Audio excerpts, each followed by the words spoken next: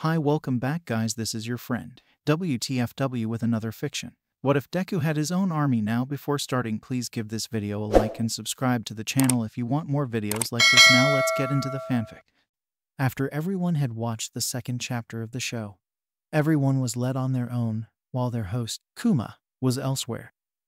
The women were without a doubt enjoying their spa, massage, mud baths, anything related to becoming younger and beautiful was there. Oh, this is heaven. Kyoka groaned in delight while she was being massaged by an agender robot. I don't know you girls, but I am enjoying this. That's good to hear, Jiru. Momo smiled as she was resting with a special face mask and 2 cuts of cucumber placed on her eyes. This is much better than the places I've been around the world. Oh, I wish my parents were to be here to test these massages.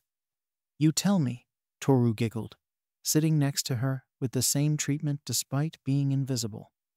Our parents are really missing this. A little lower, please. Oh, right there. Mina moaned when the massager pressed the place she wanted to. Ah, this is life. Yu sighed in delight as she and Nimiri felt the warm waters course their tired bodies. Haven't thought about getting a spa in years. I'm going to milk them. You and me, hun. Nimiri giggled as she lowered herself in the water. You and me, both. This does really good for my skin, I say. Komori said, enjoying the warm water. I love this experience, Pony agreed. Yui nodded. Still though, Ryuko began. Despite all of this, I wonder if our host, Kuma, had thought of this beforehand. Well, at the beginning, he had mentioned that he was fan of our universe, whatever he meant. On and finally out of her bulky astronaut suit, showing her well-developed body, and showing her navy blue and blonde hair with hazel-colored eyes, said as she enjoyed the waters out of her suit. So, you think that since he had known that we were coming, prepared all of this for us? Ruko Pixie Bob said as she took the opportunity to be younger than ever. I feel so spoiled like a little kitty. Pixie, where are your team, by the way? Nimiri asked as Yu became so bliss with the water that was rendered too relaxed to answer. Oh, well, since Tomoko's quirk returned, she and Shino decided to train her quirk, as since hers was stolen, she lost the edge of using her quirk. Meanwhile, Yawara is training elsewhere. Don't know where. Ruko shrugged. Again. Shino commanded as Tomoko concentrated again while using her returned quirk. Search. I see the kids going around in the playground, the girls in the spa, and I see Aizawa, Eri, and Mirio together in the recreational room. Tomoko said, disconnecting her quirk. Oh, it's been a while. I think I'm going to cry. I'm really happy for you, Tomoko. Shino said honestly. The wild pussycats wasn't much without you. Shino. The greenette of the team cried gratefully, hugging the team leader. I missed it too. I see that Ragdoll is doing well with her recuperated quirk. Ruko Rukyu said as she walked alone toward them. Oh, Rukyu. I thought you would be with Mirko. Shino pointed out. Well, she's over there kicking ass to those training robots. The dragon hero said, watching as Rumi was fighting 2 bulking-sized robots at the same time. Surprisingly, those robots are put with different power level, depending on the rankings of villains. Ranking? Tomoko asked, wiping her joyful tears. Ruko shrugged. From what one of the guide robots said, the robots are configured with various levels like we use in real life. It goes from D rank to S rank, and Rumi is testing by fighting 2 ranks. One going fist to fist, and the other going with a mace. There goes that these robots are also configured to copy the exact quirk and move sets as the original of the villains which are in the data.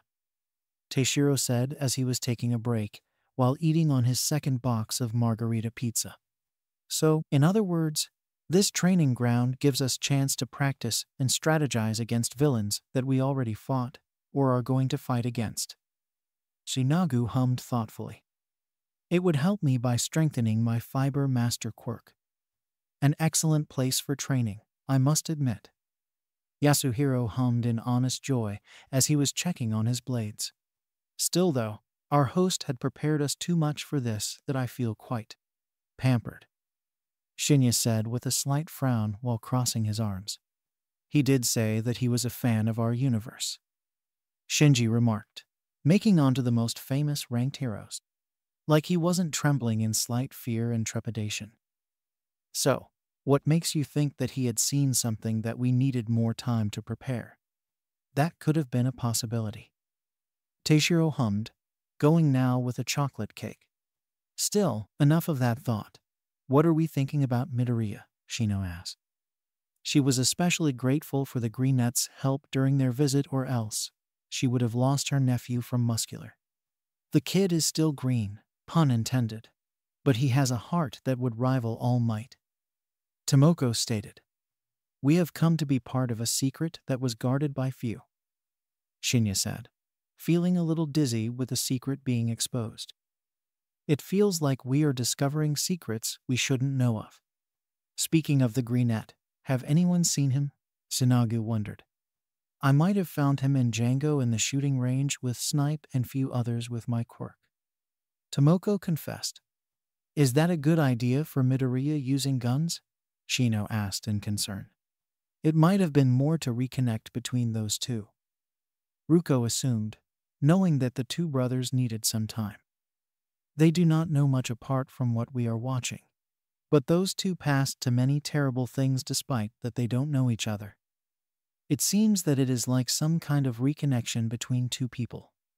Every hero paused at the thought of that, and contemplated that line of thought, before Shinji grimaced dreadfully as everyone else. But seriously, with guns. This is a DC-15A blaster rifle, the standard rifle for each clone that use in battle. Django explained, holding said rifle with reverence. This was our first model of weapon that the armory made, so it has been useful in battles. He grabbed the shorter, but still two-handed weapon. DC-15's blaster carbine. Shorter than the first cousin but sacrifices range for accuracy and more capacity from 50 shots to 100. It gives the best option for scouting missions. Eventually, more useful to dual-wield it, but a sidearm or other. Leaving the carbine on the table with the rest of the weapons, he picked up a pistol. DC-17 hand blaster. A clone's best friend if the first one is lost or destroyed.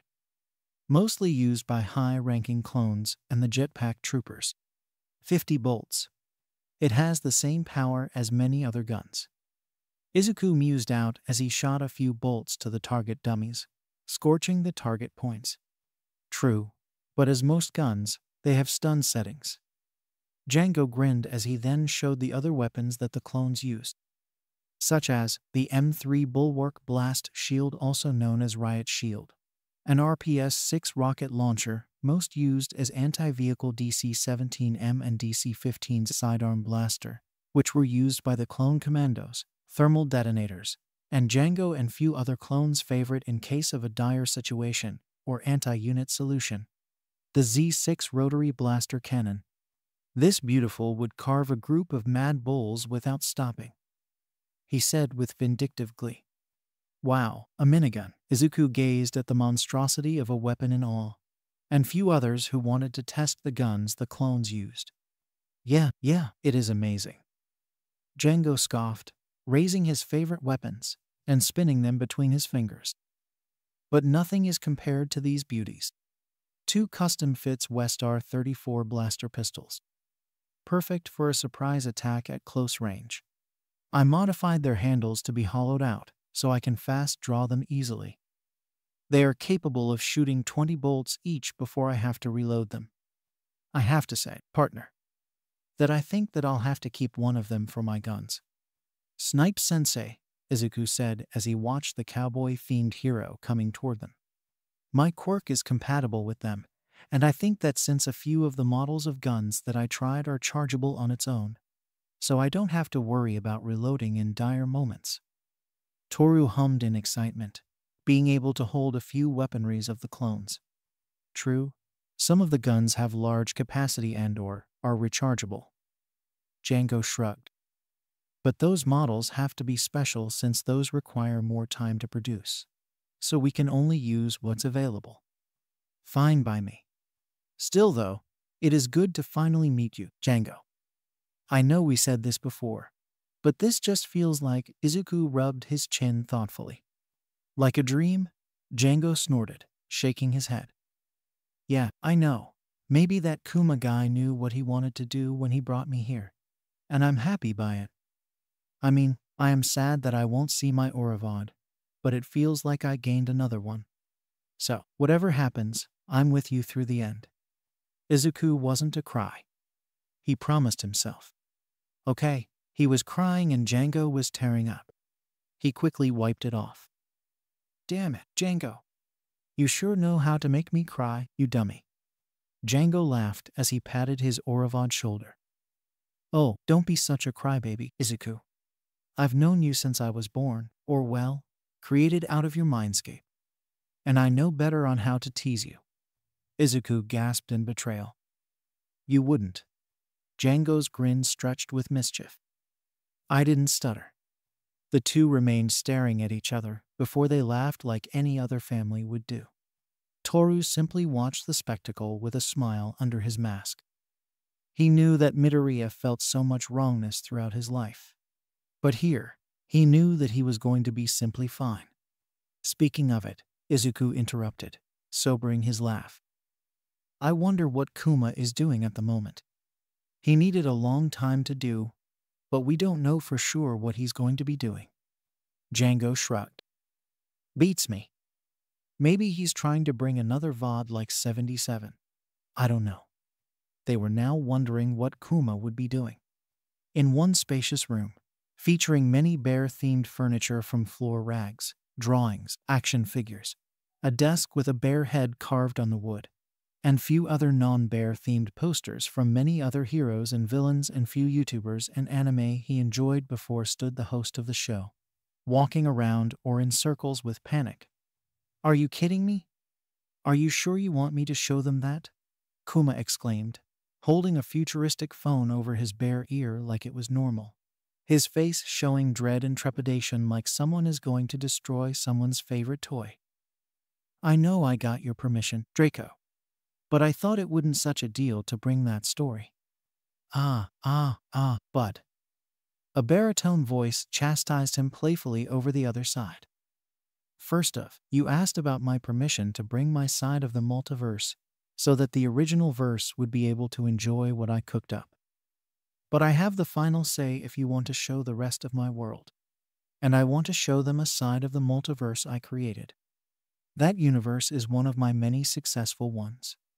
Kuma grimaced, rubbing his face like he hadn't slept in days despite that they can't, but they want to. Look, I know that you have the final saying, but I wanted to show them the Legion side of the story, and maybe add the clones ones. But that? Really? Of course. Draco scoffed like it was obvious. It is important that they understand that actions have consequences, and that anything is possible. Kuma kept the phone away for a second to breathe in and out and rub the bridge of his nose. Okay, you may have a point on that. And I can agree that they need to see a few of their choices and the butterfly effect. Still, at this rate, this might give them some existential crisis bullshit or something. He could feel Draco sighing ruefully, do not ask how, and continued. Perhaps, but better than they learn now than suffer later. Kuma could feel his stamina drain up like a vacuum cleaner sucking dirt greedily. Fine, I'll show them that. Still, I think your world is becoming more successful. We, as overseers of the multiverse, get quite bored with the original ones that each of us would mold a world of our own image. And I have to say that I enjoyed quite a bit of yours, Draco.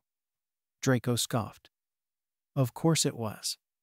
Well, that's my part of the thing I wanted to say to you, but I didn't think it would reach to the point that you were asking me about adding that story at the end. Kuma sighed wearily, tossing himself onto a black bean bag. Well, no time like the present. Draco drawled. I need to go. I think my Izuku is doing something, and I don't want to miss it. Yeah, see you later, Draco. You too, horn guy.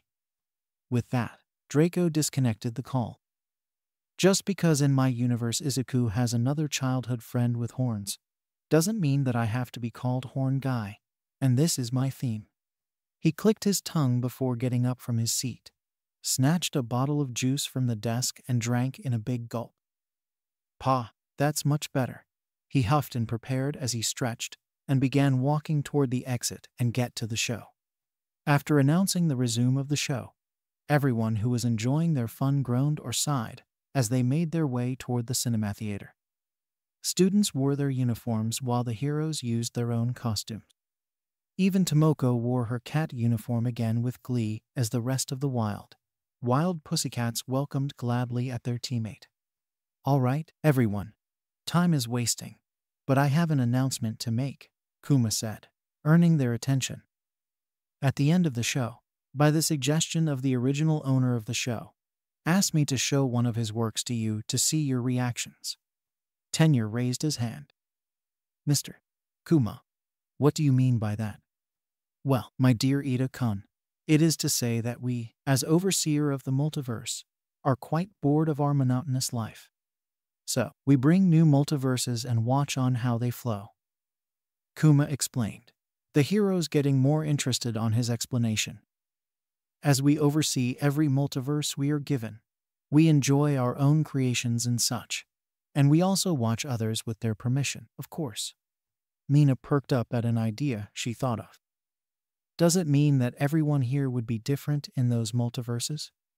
Katsuki gave the pink alien a weird look. Since when you can think like that? He asked in honest curiosity. Hey! Kuma laughed at the response which others joined, not in malice. Well, Ashido-chan, there are many alternative universe, or as we would love to call those which depends on each one of ours desire to happen. Which are? Denki asked, intrigued as everyone else. There are many possibilities. Kuma spread his arms, showing snippets of different universes. There would be universes that a few of you would be related one to another, like our dear Katsuki being Yu's cousin on the mother side. She is my cousin? Katsuki roared in offense. I take offense of being related to that ditzy woman. Hey, Yu shouted indignantly. Would you prefer Nimuri or Himiko? Kuma grinned at the now tense and pale Katsuki. That would be a nightmare, Shouta grumbled with Nimuri swatting his arm, mildly offended. I can't see them together as relatives, if I'm honest. Tsuyu pointed out bluntly, with a few others nodding in agreement. So, the multiverse can be diverse in such way. Shoto mumbled before he raised his hand. So that means that… Yes, Shoto-kun, Kuma answered flatly, expecting his question in the first place. There are worlds that Izuku is related to All Might as his father. Izuku and Toshinori blushed at the thought of being related. While they each other think that they are their father's son pseudo-like, they weren't in a familiar relationship. Although Toshinori thought with a blush, thinking on the lovely mother of his protege. Kuma snorted, while listening to his thoughts. Yeah, this Toshinori is likely the many possibilities of being enamored with Inko. Inji somehow shivered at the thought that out of every that was related to him, Shoto would have gotten his conspiracy theorist urges. He remembered the time when he thought that Sorahiko was Toshinori's father. Shivers. He hoped to have forgotten those embarrassing years. That is why he started to get better on his detective skills after that failure of thought. Does relationships count too? Toru asked, raising her invisible hand. Yeah, most likely. Kuma nodded.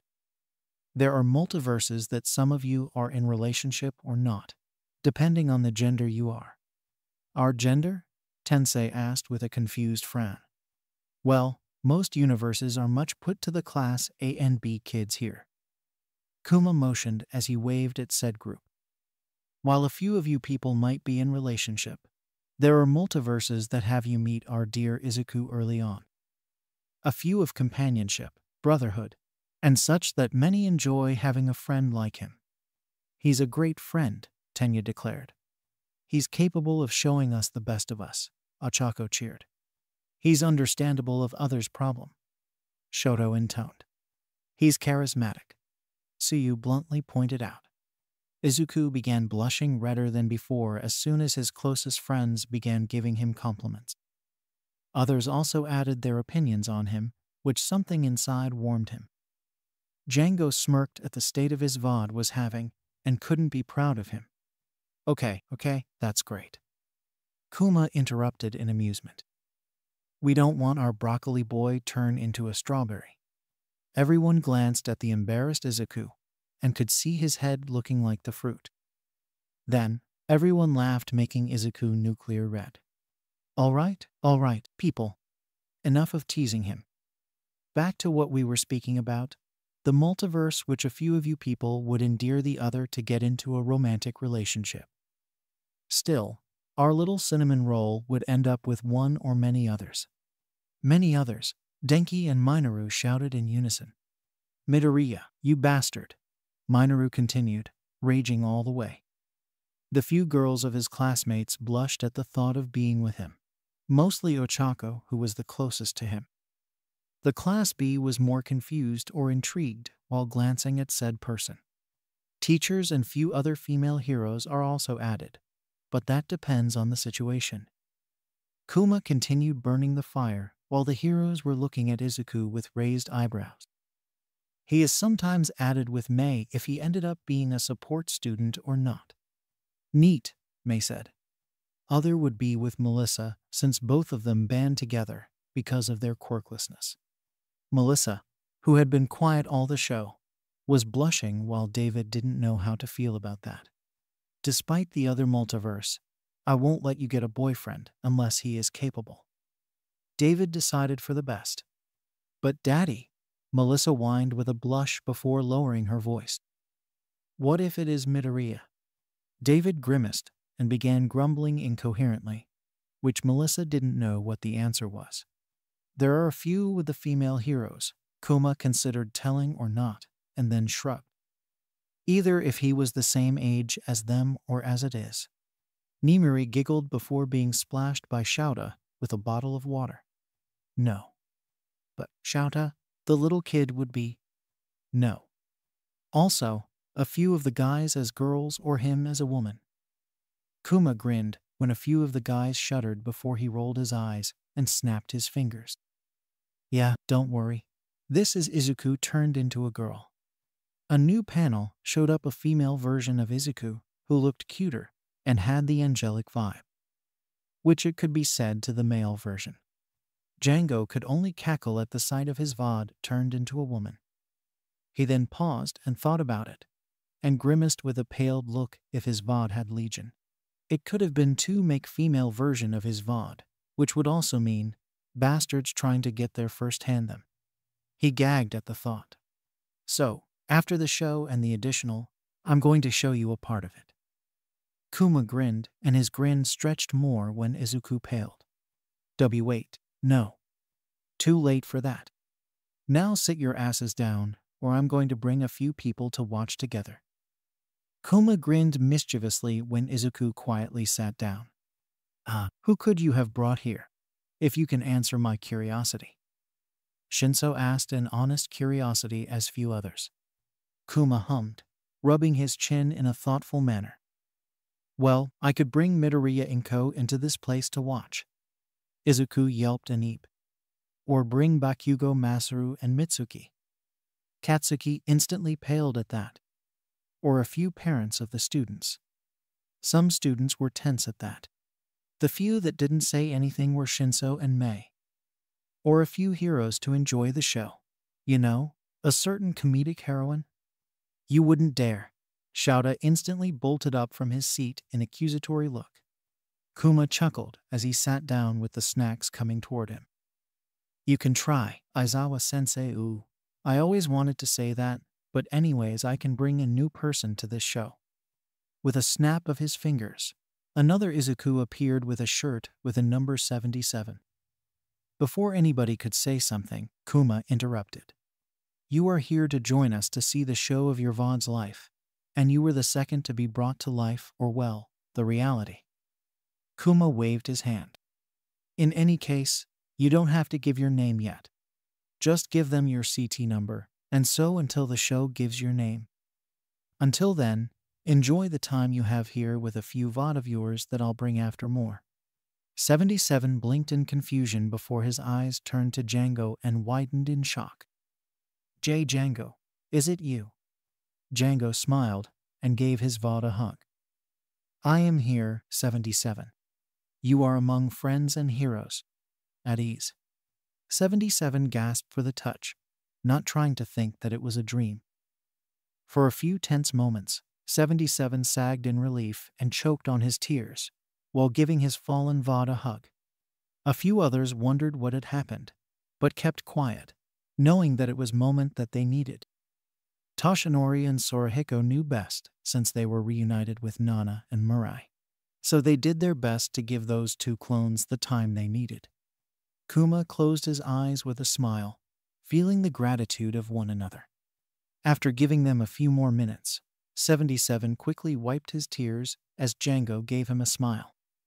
It's good to be back, 77. I think we got too much time until then, don't you think? 77 nodded and went to grab his snack, and surprisingly, instead of sitting next to the Deku squad, he went and sat next to Yuga, who in turn gaped in surprise and confusion. 77 simply gave him a small smile, which he returned with much twinkle. Now, since this is out of the way, let's continue with the next one, Kuma announced as everyone got into their seats. Courage makes heroes, but trust builds friendships. Words to live by. Toshinori stated warmly, raising his drink as few other heroes. The Deku squad glanced at each other with smiles, knowing how they felt about it. Arriving at the front gates of UA, Izuku found himself enthusiastic and ready to take on whatever challenges that would stand in his way. He found himself completely at peace with what the future had in store. Oh, I felt it like that too. Toru cheered joyfully. Was it like that to you too, Deku-kun? Ochako asked. Why, yeah. I was so nervous at the time, but I loved watching the gates of UA at the time. Izuku replied. Out of the way, Deku. And the moment is ruined. Wow, such way to ruin it, Rikido snorted. Revelry in the dark, Fumikichi agreed. Izuku honestly just walked forward and kept ignoring Bakugo out of spite, the latter becoming incensed before noticing something, smirking, and moving away. Everyone blinked in confusion on what Katsuki had planned. Even himself was trying to understand his other version's action. Odd, that's a first. He thought before an upturned stone caught his foot and sent him tumbling. Instinct had him rolling as soon as he tipped over. Unfortunately, he soon found himself spinning in a circle uncontrollably. Whoa, what's happening? He cried out while moving like a wheel. That really sucked, Django chuckled. Yeah, since we see his actions through his eyes, everyone was panicking in his mindscape. 77 added with a snort. That would have been quite trippy. Denki joked. Is that how I looked? Izuku grimaced in embarrassment. Yeah, minus the shouting and that. Ochako assured him, giggling. I think you were more surprised than him. Oh my gosh, I'm so sorry. A girl said before grabbing Izuku and straightening him out, then pressing her hands together. The effects of her quirk were cancelled and Izuku stumbled, trying to get over his sense of vertigo. Idly he heard Bakugo's cackling laughter up ahead, neither expecting the turn of events. Oh, that's why I was smirking, Katsuki realized. You didn't see him almost fall, bro? Ijiro asked. Nah, I went ahead without even carrying Deku at the time. Ochako-chan. That is a wonderful way of saving Midoriya-chan, Tsuyu pointed out. Why, yeah, at the time I didn't want to think how he would trip over, giving himself some bad luck. Ochako confessed with a blush. I'm so sorry. I tried using my quirk so that you wouldn't fall, 'cause that would be bad luck. And well, yeah. The girl sheepishly said while twiddling with her fingers. See? Although, it is different of how we met. Izuku said. not recalling being that scared, and so. It's all right. Just got a bit confused there. I'm Midoriya Izuku. May I have the name of my attempted savior? He asked with a smile as he continued to walk forward. Oh, I'm Uraraka Ochako. Are you trying out for the hero course? Yep, I have to ask. What exactly is your quirk? I don't think it's levitation or telekinesis due to how you move your palms, and the glow that came from your fingers. Is it some sort of touch-based manipulation? Considering the effects of vertigo, and how I seem to roll in one spot. Is it some of gravity manipulation? Izuku rambled before a hand came out of nowhere and popped him on the head. Quirk nerd. Shinso snorted. Can you blame me? Izuku asked incredulously in mild offense. There are millions of quirks that are capable of changing the lives of the people. And there are many possibilities that if done well, people would be capable of using them perfectly. Midoriya's brain something to behold. Nezu cackled in glee. I expect once we return to have him taught by me. Every teacher paled in terror at such declaration. And if Shouto was thinking of hiding Izuku with Toshinori's help, well, he now had the help of the others. Geez, Vod brother, I thought that you already got that mumbling habit of yours under control. Django said while turning to the girl. Sorry about him. Get a cool quirk and a pretty girl in his face, and he's lost. Ooh. The class of shippers Mina and Toru cooed, while a few girls from Class B agreed completely with them. The two pointed out blushed and covered their faces into their hands in embarrassment. Django. Django, Izuku yelled in embarrassment as the girl blushed up a storm. Izuku tried to swipe at him, but Django dodged and circled away laughing. Sorry about him. He's an idiot. It's fine, Uraraka said, while trying to gain control of her blush. Oh, young love, how I love this, Nimiri giggled. Please, Nimiri, not right now. Shouta groaned in dismay. Hizashi could only laugh at that. Hee, I'm Django, nice to meet ya, he said, staying just out of range. Izuku was tempted to shoot him. Anyway, thanks for saving this dickhead idiot, but it looks like we need to get inside. Come on. He then ran ahead, leaving the other two behind. Izuku sighed before turning to what was hopefully a new friend and classmate. Shall we? Uraraka nodded, and they both moved ahead. So, was I right about your quirk? Uraraka giggled. Quite different of how our first meeting went, Deku-kun, Ochako mumbled in embarrassment. Why, yeah, Izuku agreed. Django and 77 could only laugh at the predicament of their Vod. Izuku had to admit he was only half paying attention to present Mike's presentation. Truthfully, he had already met the bombastic man before, a reward that All Might had provided after he had managed to finally use Ofa safely. Getting the autographs of some of UA's teachers was one of the best days of his life. Look, Shu, the little listener is overjoyed with our autographs, Hizashi yelled happily. Would you kindly not shout next to my ear? Shouta growled. He would probably be happier to accept autographs from any hero. Mimiri pointed out in amusement. Snipe had even dedicated that last few weeks before the exam teaching them proper firearm safety. If only because he as a hero would not stand for anything else. If by chance another hero with firearms had the potential to enter the exam and continue against the stigma. Well, it's good thing nobody had telepathy nearby.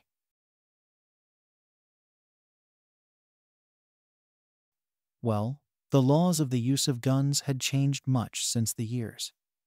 Anan remarked. Izuku had also managed to keep up the contact with the clones inside of him, somewhat. The connection was mostly one way for some reason, but recent reports from Django were that the clones were taking Snipe's lessons to heart and were steadily increasing their capabilities with weapons. If by odd chance he heard the random explosion in his mind, well, nothing he could do about it now. Ah, good times to practice, 77 chuckled. Of course. The clones take their training to the point that they could shoot on their sleeps. Django snorted. Please don't. Izuku begged. It still begged the question. Could he enter his mindscape? If so, what was necessary? Questions for later, he supposed. He's sure enthusiastic, I guess, Izuku thought, while staring at some guy who was, well, asking wasn't really the right word here, but still, should at least be polite. He might be nervous about the different villains they would face. Apologizes for interrupting. Mike-sensei. It was right to assume that I was nervous and confused during your explanation. Tenya apologized, bowing to the teachers. It's all right, little listener. I could have expected the nervousness at least. Hizashi shrugged, waving his hand. No harm done. You sure about that? Tensei asked, raising an eyebrow at the voice hero. It was expected that nobody would have answered me. But I would have been if at least one had. He replied with a shrug. That would have been a headache, Shouta grumbled, drinking his juice packs. He summarily ignored Bakugo. Later, inside the training ground. And wow, was this place huge. According to Django, who was currently in the mindscape, they'd asked and quirks could not be activated until after the exam started. Mentioned offhandedly that it was about the same size as the mindscape. Izuku had some trouble processing that one. Wow, so that Midoriya's mindscape would have been quite big. Pony said in awe. It would be possible that the mindscape would grow the same as Midoriya. Satsuna hummed. You know, grow in age, and the mindscape follows. I wonder how big it would be if he reached his 30s. Ryuko wondered. Like the size of Tokyo, perhaps? Sen asked. It could be, Kosai replied, unsure of his answer. Looking around, he found Uraraka in the same training area and was about ready to walk over to her when a hand grabbed his shoulder. Wow, that sucks. Mina huffed. Midoriya, I apologize. That wasn't my intention, and I had misunderstood completely. Tenya apologized. It's fine, Ida-kun. It's already in the past, and I forgave you, Izuku said. Not for long, Django muttered, and before anybody could ask him, he pointed up. The person holding his shoulder soon found his wrist grabbed and a gun in his face. Well, you're fucked. Hanta snorted. That was uncalled for, you idiot. Kyoka grunted, swatting his shoulder. You can't blame him. Ida got himself into a prickle on his own. Denki defended. Now let's just calm down, eh? No need to try and start everything, right? Django said with a grin as the other teen's eyes widened in shock. Excuse me. Are you allowed to even have those weapons? Although I am shocked to have a gun pointed at me, that wasn't a question that needed to be answered. Tenya sighed to himself. Was I really that tense? Don't worry much about it, Ida-kun. Izuku assured him, with the other members of the Deku squad nodding in agreement. Rules don't matter to me. I'm just a quirk. Django chuckled out as the group around them spread from the standoff. Really, Django? Izuku sighed as he moved away from the teen's now lax grip. Midoriya? Django? Everything all right here? Uraraka asked as she just now noticed the commotion. Start. Such timing, Kyoka snorted. I was nervous myself and wouldn't noticed until it was late. Ochako said. Each on their own, I guess. Suyu shrugged. Everyone paused and looked over to where present Mike was. What are you waiting for? There are no countdowns in real life. Go. As one, the entire crowd moved toward the city. Izuku and Django immediately grouped up, passing toward Izuku a carbine and some thermal detonators. And wasn't that a shock to find in the armory? Go, do a crime. Denki joked with a grouchy voice before laughing with few others. Is it really necessary to meme? Kyoka groused. Hey, the show gives us great moment to add memes. He defended. And it's funny. Ijiro chuckled. Don't say that you aren't enjoying it. Kyoka simply huffed and crossed her arms, not admitting that a few of them were funny. Momo simply laughed on her hand at the dishonesty of her best friend. All right, you go left, I go right. We'll meet up around the end of the 10 minutes. Check your fire. Down, Django yelled, knocking down Izuku and quickly shooting a one-pointer. Thanks, behind you. Django ducked and Izuku took some shots, the robot exploding into a mess of shrapnel. Let's go, stay frosty, Django said as they split up and went after points. Nice work on the shots and combinations, Toru said, humming in appreciation at the tactics they used. They trained for this. It would have been a waste otherwise. Rumi snorted. They're still kids, Rumi, Ruko said. In any case, they are covering their backs and not wasting shots. Shugo hummed, surprisingly calmer than his usual self. They work well, Kyugo pointed out. Izuku went towards a group of various robots that had actually pinned down some students against some rubble. Grabbing one of the detonators, he tossed it towards the group, blowing up some and scattering the rest. Hey, aim for the head, he cried out as he rolled and shot some more robots, leaving the rest of the group to deal with. He charged forward and moved quickly, the embers of one for all sparking to life under his skin. I always wanted to do this. One for all. Yehil Biskargim full armor. Okay, so it was a work in progress.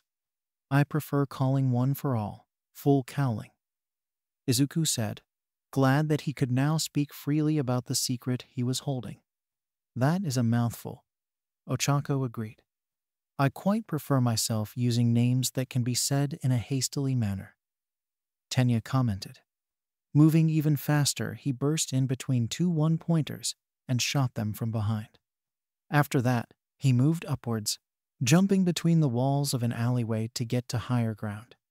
I hope Django's doing worse than me. Can't lost that bet, Izuku said before a sudden rumble made everything shake. Turning around, he spotted the absolutely ginormous zero-pointer in front of him. Izuku sighed. Others sighed in agreement, while those that took the recommendation exam blinked in surprise. That was the zero-pointer you mentioned? Momo asked Kyoka. Yup. No way in hell we could have taken it out, she replied with a huff. It gave us quite a scare. Mashiro sighed. Yeah, Toru agreed. Although, I heard mine was destroyed. Mizo told the others. Huh, I wonder who could have done that. Rikito wondered aloud. Those that were there turned to the greenette, who was looking at them sheepishly. Right, it was a no-brainer. The sugary hero sighed. That made everyone laugh. Django was actually doing pretty well, all things considered. Well, if you didn't count the fact that he was surrounded by robots. Ha, this is just too easy. I'm winning that bet for sure. Django yelled in excitement as he started to spin and fire. Fortunately, they were mostly one-pointers, so they didn't have any ranged capabilities. 3 were immediately eliminated within a few seconds of each other. Ducking and rolling, he ran and shot more, the blue bolts piercing through metal with deadly efficiency. Getting closer, Django was forced to make space, constantly moving, constantly firing. His pistols were starting to overheat and burn his hands. The smell of burnt circuits and oil filled the air and Django was getting tired. Putting away a pistol, he tossed 2 grenades towards a separate group of robots and blew them to smithereens. Brutality. Denki whistled. He knows what he is doing. Hanta hummed.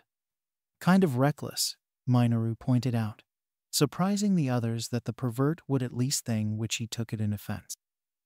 Hey, I may perv, but I know what I'm seeing. It's more like we are surprised that you can coherently speak without making a perverted comment like you always do. Mizo decided to point him out. Rude, he grumbled, crossing his arms. People might take you seriously if you stopped ogling women like a piece of meat. Kuma dryly said. You respect their boundaries, and they might see you differently. For now, you are on site kicked on the balls without mercy. The students laughed at that, but Minoru pondered that and was thinking about changing himself. Meanwhile, Django was smirking cockily at Izuku, who responded with a roll of his eyes. Don't brat about it, Django. We know that I can do it better. Izuku replied with a snort. Oh, you wound me, thought. Are you afraid that I would win that bet? Django sneered. I bet that they would end up tying or something. Ochako assumed. Yes, they are good on their own ways, and that might be the result of the match. Shoto affirmed that assumption. They're good. I'll give them that. Tenya nodded. I want to bet on it, Satsuna immediately declared. I bet 2,000 yen that Midoriya will win, Denki said excitedly. I think Django would do for 1,500, Hanta added. There were a few bets on either side, or a few preferred that both of them would win. Those were Mina, Satsuna, Ochako, Momo, Toru, and Katsuki, surprisingly. Others didn't join them. The heroes and teachers of UA were mostly quiet, watching their future of students, betting on the state of two individuals' results. What makes you think that both of them would win? Bakubro? Ijiro asked as he bet for Izuku. Katsuki simply snorted. That would be telling. Spotting a three-pointer, he bum-rushed it, firing at its support and joints before leaping on jumping onto its body and scrambling to its head, and firing point-blank. Its body crumbled, and he rolled off onto the concrete before continuing forward. Spotting a blond boy hunched over in pain and a two-pointer about to strike him, he rushed forward and tackled him to the ground. It's me, Mon Ami, Yuga exclaimed with twinkles. 77 simply chuckled. That you are. It seems that your limits were hitting you hard. Rikido said worriedly. That is was. But fret not, Mon Ami, that I will always return with more sparkles, Yuga said in delight. Everyone stared at the twinkles Yuga was sporting before turning to Kuma. Don't ask, he replied flatly. Turning quickly and firing at the bot, it soon became scrap metal under the barrage, hissing in pain as he was forced to let go of his gun. He turned to the boy he'd saved. You all right? Django asked, picking up the teen. The blonde nodded, still clutching his stomach. Django noticed the specialized belt he was wearing and dragged him over to an alcove. Merci, thank you. Welcome. You need anything else? Just rest, Mon Ami, my friend. I managed to grab 40 points. I think I made it, he said while panting before straightening out into a pose. After all, someone as glamorous as me can always shine. He reminds me of His Purple Highness before his retirement.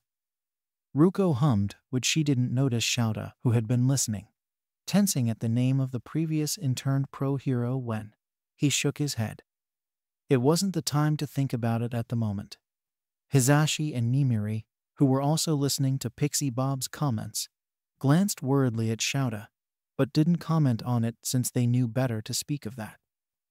Urukai then, good luck, Django said before quickly moving away and heading towards the middle. I lost track of how many points I got in that last scuffle. Hopefully I made more than Izuku. Either way though, we're totally making it in. Out of nowhere, debris shot upwards into the sky, sending him flying back. Towering above him was what was apparently the zero-pointer. Django was not amused. You've got to be kidding me. That was terrifying, Nyaranjeki sighed. Yeah, no matter how my quirk works, I wouldn't be able to deal with that, Jirota said with his arms crossed. Would I be able to disable it with my quirk? Juzo wondered aloud. Maybe. He would be able to soften the ground of that zero-pointer and rendering its movement null, Kojiro said quietly. HN. Yui nodded in agreement. I think a few of us would be able to. Nito hummed, rubbing his chin. I think among our class, it would possibly be Kamakiri Fukadashi if he is able to bring a powerful onomatopoeia Honuki and Bondo. That could be a possibility, Shroom. Kanoko agreed. Hearing that, the class wondered at it too. Well, it would obviously be Deku-kun since he did that one too before, Ochako said, recalling the time she thought the plain boy destroyed the zero-pointer to save her with a slight blush. And as for the others, It could be Todoroki, Bakugo, and maybe Yaomomo if she is able to bring something like a cannon like the sport festival. Kaminari would be the same if he didn't have that drawback of his quirk, Izuku added. Denki was happy to hear that he would be able to destroy the zero-pointer, and was determined to be better and hold more electricity without getting into his wee state. The test hasn't even started, and we already have a confrontation between applicants. Hound observed. Good instincts, honestly. But shouldn't we be worried about the firearms? Where'd they even come from? Midnight asked. I signed it off myself. Besides, they're produced by his quirk. All Might would, until the end of his days, be jealous at how easily Snipe could pull off a southern accent while speaking Japanese. The best he could do was a half-hearted West Coast accent thanks to Dave. And he'd lived there. Completely unfair in his opinion. Jealous much, partner? Toru smirked under his mask, and while nobody could see it, the tone of his voice would be his telling. No. Toshinori would deny that he was pouting. Ha ha ha, don't be so glum, Toshi. David chuckled. It is harder than it sounds, but you'll know it later. Melissa could shake her head at her Uncle Might's jealousness. Oh, Uncle. Snipe, please stop flexing on All Might. Besides, young Django was simply protecting young Midoriya. Nezu chided with some humor. And wasn't that a sigh? Nezu had taken a slight interest in both boys. Although since Django hadn't been training to wield Ofa, he was the one to spend more time with the principal. They shared a dark sense of humor, and made jokes that would make anybody else gape in shock. Ah, take my fun away.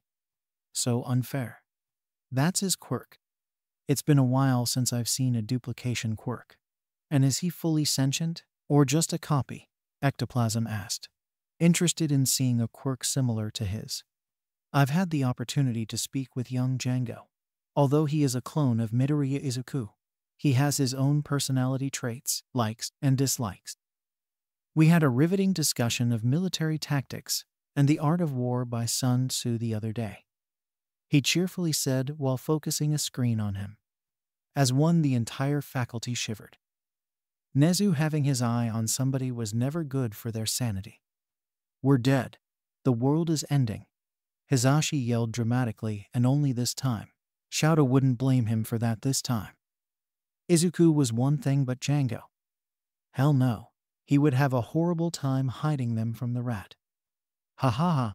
Oh, don't worry, Mike. I won't be too hard for young Django, will I? Nezu asked nicely. Of course not, Principal Nezu. Django affirmed and smirked at the sight of the teachers' paled faces with a mischievous grin. In fact, I would gladly return to our games during recess. That will do, young Django. That will do. We're so fucked. We're going to die. Denki and Mina shouted in unison, fearing what they would do. Izuku could simply sigh as he uncovered Eri's ears as soon as he expected it to happen. Him and his progenitor, Cementos asked. He knew that some sentient quirks had a preferred relationship term in some cases. They prefer to be called brothers, actually. Interesting. It says here that Midoriya's quirk registry recently got updated. It went from clone to arsenal. Although that is set to change in the future once he has proven to be able to make more than 20 clones. Midnight looked over in a tablet. What does he want to change it to? Legion. The room seemed to vibrate at the potential of that word. The spectators could also feel the vibration as soon as the on-screen Nimuri said that. The word Legion felt like something powerful was bestowed to them, and it felt unreal. That is quite a name, Shino said, rubbing her arms at the goosebumps she suddenly got. I can't blame you on that one. I felt it too. Yawara affirmed. It sounds cool. Koda mumbled in awe. With a name like that, it sounds like Midoriya could call an army. Tsunagu said, brushing his hair. Yeah, Shinya affirmed. Ooh, Midoriya, that name sounds thrilling, Mina said. Manly, Ijiro and Tetsutetsu chorused in agreement. I wonder if my quirk copy would be able to replicate that. Nito wondered. I don't think you could do it since you would need a day to produce a clone, and your quirk wouldn't be able to make that. Shihai replied. I think you could only produce a gun or two, probably. Kosai wasn't sure of his answer. Or you could break your arms. Itsuka said dryly. It could go either way, Ryuko decided. All Might took time to observe the boys before moving on to other applicants. Many applicants are showing what it takes to become heroes: speed, agility, situational awareness, adaptability, and pure combat ability. He noticed both Izuku and Django helping people, and it brought a smile to his face. And the capacity to help others, even at the expense of yourself. Nezu smiled sadistically. Let us see, however, what they're made of. Power loader. Yes, sir. Pressing a button that said Plus Ultra. The teachers leaned back to see what these applicants would do when the odds were stacked against them. Many students that took part of the exam groaned in exasperation and fear. One thing is watching the teachers talking about us, which we can now know better of our strengths and weaknesses. Kyoka groaned wearily. And the other thing is how the principal would unleash that monstrosity. Revelry in the dark, Fumikage and Shihai sighed in unison. Izuku and Django soon regrouped and retreated quickly, but relatively calmly, while everyone else panicked.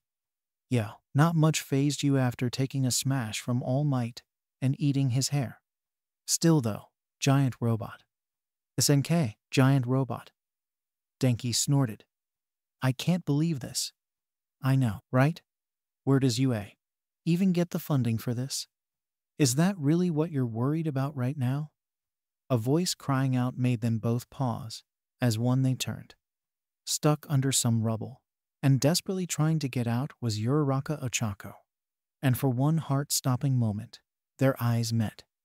Achakuraraka, the students shouted in distress, mostly Class A, at seeing their bubbly friend stuck under the rubble. I'm fine, Ochako quickly assured them. Yes, I was in a pickle, but I was totally fine after the test. Majima could have the 0-pointer located her under the rubble? Nezu asked quietly to the support hero. Could be. The programming on the 0-pointer had specifically with a sensor that could locate and secure examiners that could have gotten hurt. The hero answered back. Although, the two and few other teachers of UA turned to the sight of Kuma floating over them. They turned back to see that there was another Kuma sitting on his throne with a few members of the Class A. Oh, don't worry about that. That is simply an illusion that I cast since I knew that you would have spoken about this eventually. Either way, in the multiverse, there are many possibilities that anything could have happened. Most of them were with Izuku destroying that to save Ochako. Some of them, he managed to move the rubble and escape unharmed. He then grimaced, which most people noticed it. And the few? Nezu quietly asked. And the few? Well, Ochako wouldn't have survived the 0-pointer, as it could also have damaged its sensor, which the results would have been catastrophic for her and the school. The teachers of UA gulped at the thought of one of their students getting killed during the entrance exam. That wouldn't have been quite nice for the school itself and their own selves. You know what to do? Nezu ordered. Majima nodded. I'll upgrade the sensors of the 0-pointers and have a protective layer so that nothing would damage it. Good luck with that. With that, Kuma disappeared and replaced the illusion before anybody could notice him. Immediately, they both started to run towards her as the robot lumbers above. One for all surged beneath Izuku's skin, crackling the air and making everybody's hair stand on end. Everyone held their breaths as they watched how Midoriya, no, a hero saved someone. Django. Got it. As the villain bot brought down its hand, Izuku leapt up and intercepted it. Sorry about this, boys. Focusing on his arm instead of his body, he charged his arm up to 100%. From deep inside of your heart, Izuku grinned. Detroit Smahash. As if the powers of the heavens themselves were in his fist. A great tornado of force erupted from the impact point and knocked over everything in the vicinity. Explosions riddled from the point of impact throughout the until the entire thing popped off, and the robot itself was knocked backward an entire block. Yeah! Every student cheered, with a few just smiling at the sight of their friend and colleague taking out a giant robot to save his friend. Ochako blushed as she watched her counterpart being saved once again by Deku-kun. Tenya nodded with a smile as he watched once again, his friend doing something heroic before he could have thought. Suyu and Shoto watched with intensity, seeing that their closest friend was someone who could be their dearest companion in their lifetime. Katsuki simply huffed, regretting slowly how he had treated him since they were kids. Izuku shot and crashed backward from the force of his punch to the ground, but he was cushioned by both Django and Uraraka, his arm shredded and bloody, a dark purple from the use of his quirk. Django had used the distraction to grab Uraraka from the rubble, and that's how the two were there to catch Izuku. Nice catch, Ochako-chan. Suyu complimented her. Yeah, I wouldn't have done it without Django's help. Ochako chuckled softly. It was a team effort, Tenya declared. That's right. Django affirmed with 77, lightly elbowing his VOD. Yeah, good thing you didn't do that last time, right? Shut up, Django. Your arm, Midoriya.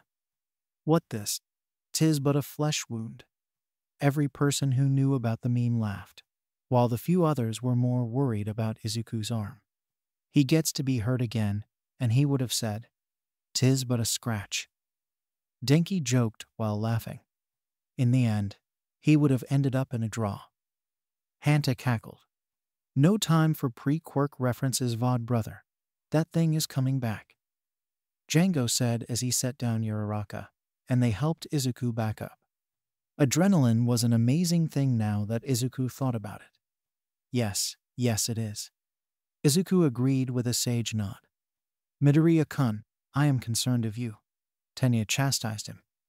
But most heroes can go on to protect the people, am I right? He defended.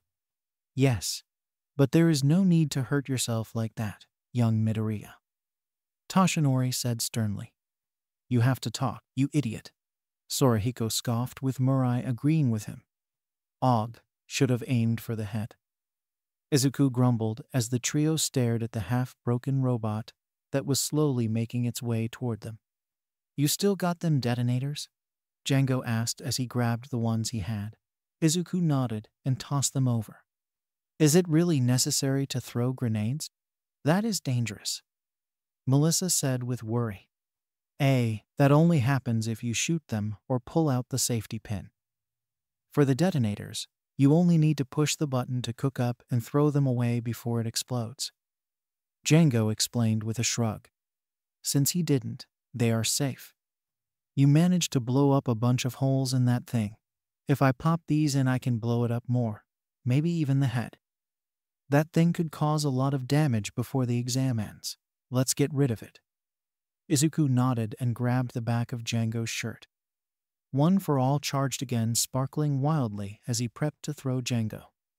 Wait, let me help, Uraraka said while tapping Django's back, immediately floating in the air, both he and Izuku to express their appreciation. Moving forward, Izuku spun to gain some momentum. I've always wanted to do this, Oklahoma. A small twister of wind and energy formed around Izuku's rotating body, Django groaning as he was subjected to the force. Smash! He yelled while flinging Django at breakneck speeds towards the 0-pointer. Yeet Django, Izuku smiled at the thought. Don't yeet Django, Django grouched. Midoriya-kun no, Tenya yelled. Midoriya yes, Shinso grinned. Unfortunately, zero gravity had a negative effect on this situation, because while, for training purposes, Izuku has thrown Django, he was not used to the force necessary in this situation. As such, bam! Izuku and Uraraka cringed as Django slammed into the 0-pointer's face, leaving an indent in the metal and leaving him stuck there. Everyone cringed at the sight. Ouch, that has to hurt. Kyoka winced. With the force of one for all and the gravity shift of zero gravity, it might have accelerated the force and velocity of Midoriya's throw. Momo explained. That might be the reason of such accident. Django simply groaned, thinking on how much he loved and hated his VOD, while 77 simply patted his back. I'm okay, Django groaned out before shaking his head and turning. He saw the other hand coming close to reach him, jumping off his imprint. He went through the fingers and started running down the forearm, shooting wildly at the zero-pointer's eyes. Knocking out 2, he felt the metal shift under him as the robot tried to get him off. Diving towards an exposed ledge on one of its chest vents, he grabbed tightly and climbed his way up the top before sprinting and jumping across towards the other. Making his way to the exposed section along its left side, he climbed his way in and crawled through to its spinal base, taking special care to avoid exposed wires and the broken framework. He could feel the entire robot shake, and even was knocked over by impacts of the robot's fist against its own chassis, moving around while the robot starts destroying itself. Not a bad plan, but more stupid, Hiryu said. They need to find the weakness to leave those grenades and blow them up. Kosai hummed. Otherwise, it wouldn't work, and it would only endanger with the little life the zero-pointer has left. Juzo remarked. Kind of reckless, though, Tetsutetsu grunted. Itsuka could only look at the metallic hero in training with a flat look. That is something he would have done the same. The same saying for the redhead of Class A. Made it. Lot more hassle than I'd have lived, but here I am. Setting off one, he then quickly made his way back towards the opening. With a great eruption, the entire spinal base was blown to pieces, the neck and head collapsing onto the body as the entire thing flipped over. Django himself was too slow to escape, and so was flung out of the zero-pointer and into the air, the shockwave disorienting him and sending him careening towards the ground. Oh no, this is gonna end badly. He groaned as he fell. Wait a second, Kuma raised a finger. His fall, however, was stopped by a slap, and he started floating in the sky. Oh. Sorry. Yuroroka groaned out, while she and Izuku were on top of some floating rubble. Izuku grabbed Django's flailing hand and brought him to the slab. Guiding them down, Yuroroka soon let go of her quirk, and the three rested on the ground. And now you can react, Kuma said. So, you slapped him. Mina grinned. It was to save Django. Mina. Ochako blushed at the boldness of her friend. Had I not, Django would have gotten hurt, just as Deku-kun did. Forgot to say something? Tsuyu asked. Well, Ochako decided to not tell them, and expecting to have Kuma keep quiet. Soon enough, the absurdity of the entire situation made Izuku start snorting in amusement. Soon enough, Django started chuckling and Yuroraka giggled before all three of them started to laugh. As they quieted down, Izuku was the first one to notice and ask, Hey, where is everybody? Did the exam end? Oh, it ended about 5 minutes ago, young Midoriya. The three of them turned and looked to see the entire UA faculty near them, and all three were caught off guard. I'm sorry, what? Everyone laughed at that, not expecting that the three would engrossed in their fight to forget the time limit. Wow. Getting into some dangerous situation, forgetting that they were in an exam and finished just a few minutes ago. Rumi snorted. This kid. I believe that a few of us would also ignore the time when fighting villains, so it is something. Ruko chuckled. Wow, they both stopped at the same time. If that's not a clone thing, then I don't know what is. It turns me on. Midnight roared out as her co-workers facepalmed. Really, Mimiri?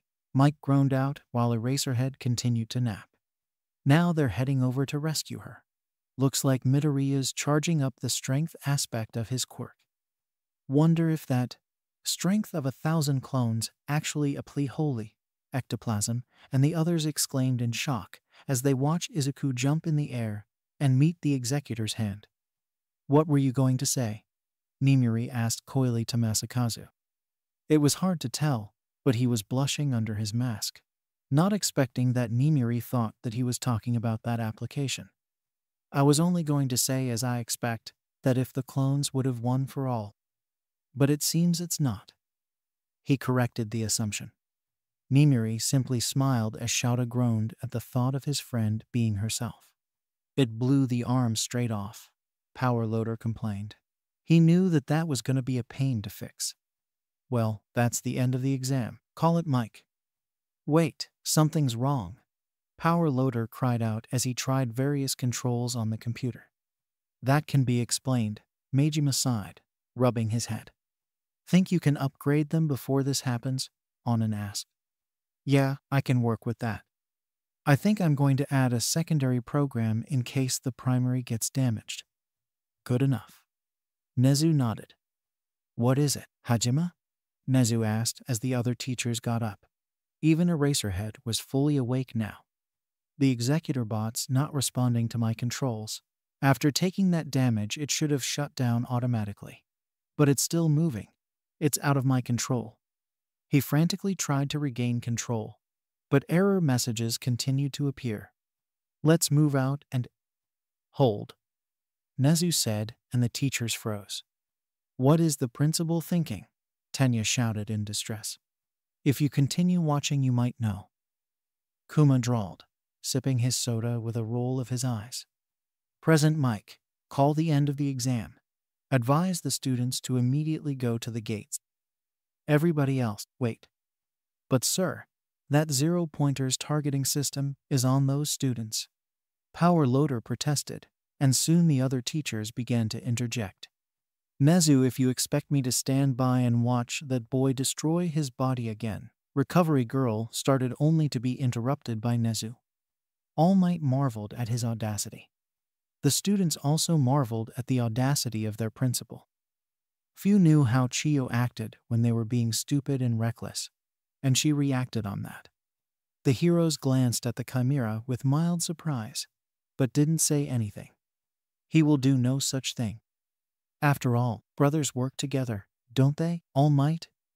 As one, the faculty turned towards the emaciated man, who continued to stare at the screen with a grin. You're right, principal, brothers, and heroes. So they watched, as Django was flung towards the executor. Both All Might and Nezu laughed uproariously at his impact with the robot, and destroy it from the inside. All were marveled at how the three worked together, saving each other, and laughing together like children. Let's go. Ah, so it turns out that All Might and the principal trusted them to do it right. Setsuna realized in awe. We should have seen that instead of reacting badly, Shishida sighed. And that is what happened. I must admit, you three have impressed me very much with your teamwork and capabilities. As a reward, I will tell you now that all three of you passed the exam. Yes, that includes you, Django. Were you not a quirk, you would be a student. As it is, I cannot give you your direct scores until they're tallied, but congratulations, you three. Nezu said with a smile while Recovery Girl made her way towards the group. Hey, Nezu, Django yelled, while the teachers choked at his boldness. Who won the bet? Is it really the time to ask him about that? Ijiro asked incredulously. And why do you have to disrespect the principal like that? Tenya yelled. Relax, Ida. There was no harm done. See? Django motioned to the show. Nezu only chuckled and shook his head. Now why would I ruin the surprise?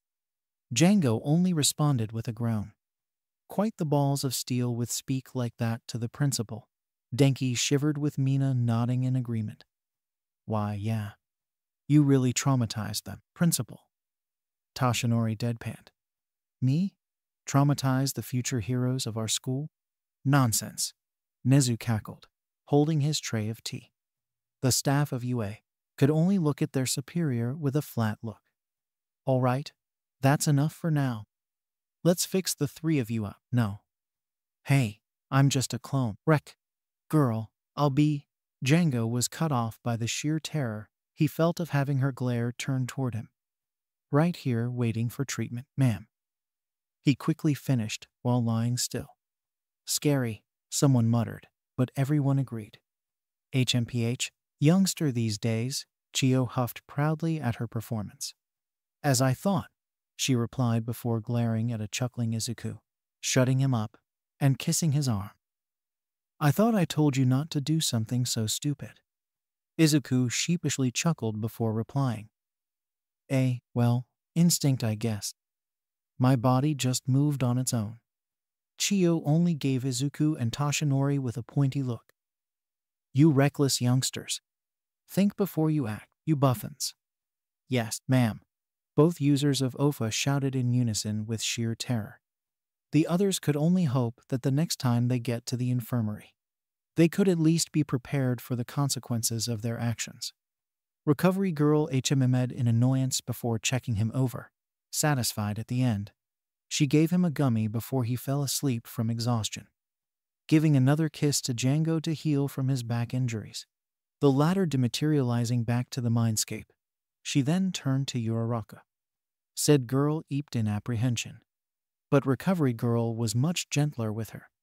Now then, dearie, let's fix you up, and please, for the life of me, never bring yourself to be stupid as those two knuckleheads.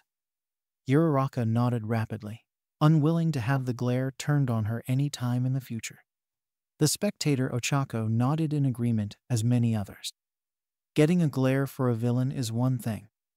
Getting from Recovery girl is another thing completely, which would scare you for months. Only Nezu was chuckling in his tea. Soon enough, she was feeling better from her nausea and injuries, but she still decided to sleep off the adrenaline and exhaustion. They're so cute, Midnight squealed.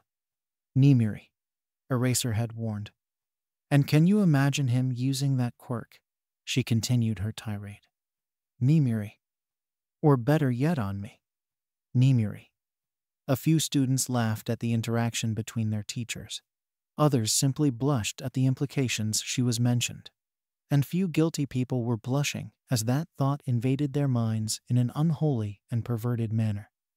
Kami, just kill me, Izuku, while blushing nuclear red, covered his face with his hands and moaned in embarrassment. I just hope that one of the clones managed to curb her. Django grumbled, feeling the same as his VOD. You would be surprised, 77 added, much the same. Ochako was blushing at the thought of many Izukus getting on her before nope. Get the gutter out of my head. She hastily shook her head while trying to calm her blush. As the ensuing conflict grew behind them, Nezu, All Might, and Snipe approached the group. I want him in my course, the both of them. Midori is pretty good with that carbine, but Django's natural with them pistols. Shot those eyes while moving, and from a pretty good distance. Snipe commented before picking up said carbine. I still marvel at how just makes M from his quirk. Think E can get me a permanent one. Really, Snipe? All Might asked in exasperation. What? They're pretty useful. No need for reloading. Who knows? May I be E can may a revolver. I'm talking about the accent, Snipe. Snipe just chuckled. Then he turned and went to break up the fight. You certainly picked a good one, Yagi. Nezu commented as they stared at the two, who were now being taken away by medical bots. All Might chuckled. Yes, I did. Dad might, Shoto declared. Todoroki-kun, Izuku shouted with Toshinori coughing blood at hearing that. I told you that All Might wasn't my father. Well, he does act like one. Asui-san. Call me Tsu. While Izuku was getting embarrassed by his friends, the staff of UA, and the heroes glanced at the former #1 hero, who was simply covering his face. You sure gave him a fatherly figure for Midoriya, Yagi. Hizashi chided with a smirk. Oh, how heroic of you, All Might. Nimiri giggled. Inji only looked away and ignored every that occurred in the place.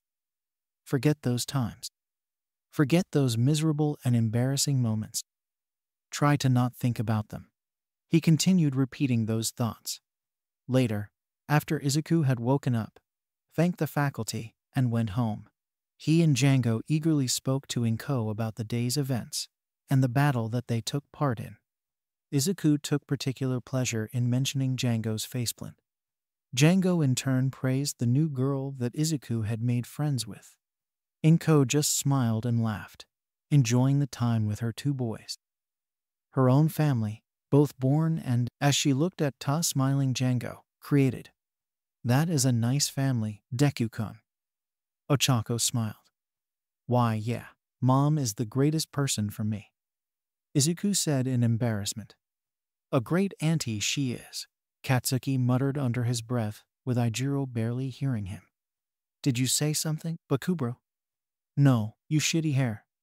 Kyoka and Miso heard him mutter, but decided to hold on until it was necessary. Later that week, the three of them stood with a UA, letters in hand. Django felt particularly touched with the fact that one was addressed to him. Although he was a clone, Nezu had recognized his sentience and semi-independence. That I do, young Django. Nezu hummed with a smile. Django was congratulated by the students from Class A and few of Class B, which he blushed in embarrassment. Let's open yours last, Django said while opening his letter. A little round projector was then placed on the table, and they were greeted by All Might. I am here, with your test results. Pedo Might. Everyone laughed, Izuku and Django included, while Toshinori grumbled under his breath about respect. This time Inko smacked Django upside the head. Now, you may be wondering why I'm here. It's because you're looking at UA's newest teacher. That's so awesome. He's gonna be with us. Another school teacher scandal. Inko smacked Django again. Really, young Django? Toshinori scowled while everyone else was laughing. Really? Don't blame me for having that encounter with you, Django defended with a shit-eating grin. Please, don't curse in front of Eri and Koda, Django. Izuku sighed as he saw Shino covering Koda's ears and Mirio to Eri's. Now then, on to the scores. Young Django, your 40 villain points. If you were by yourself, that would be just enough to make it in. Bah, I got too many one-pointers. I killed like 30 of them. But wait, there's more. Here at UA, we also recognize actions of courage in helping those in need. Look at this, young Django. You helped a young man in danger, then that young girl, and finally your brother. As such, you gained 30 rescue points. Congratulations. Alone, you'd be third place. Third place? That's amazing, Django. Izuku cheered his VOD. That's nothing. Django smirked proudly. Who was the third place of our exam? Kyoka wondered. That would be young Uraraka, Nezu declared, which Ochako blushed. She had gained 28 villains points and 45 rescue points at the moment. So, she's fourth place in the show. Tsuyu mused. All right, third place. I wonder who got first though. Probably me. That means I win the bet, Django. Izuku laughed out, while Django shook his head. No way. We still got to see yours. You probably got less than me. The two started to argue and wrestle, while Inko rolled her eyes and made her way to Izuku's letter. Grabbing the projection disc, she set it on the table and turned it on. They really act like brothers, Tamaki said quietly. I wonder if Midoriya's quirk would give us a brother like that. Mirio wondered. That would be interesting, Najira gasped. I am here. The words shocked the two boys back into focus, and they quickly paid attention to the man. Now, I'm assuming that Django has already shown his disc. How could All Might have known that? Sen wondered. Probably by the principal, Itsuka deadpanned. How'd he know? Probably Nezu. Everyone laughed when it sounded the same as they heard by Itsuka. So Principal Nezu had me record this second. See? You two already know that you're in, and I'm very proud. Now for your scores. Midoriya Izuku, you got 30 villain points, a few shy of Django. Ha!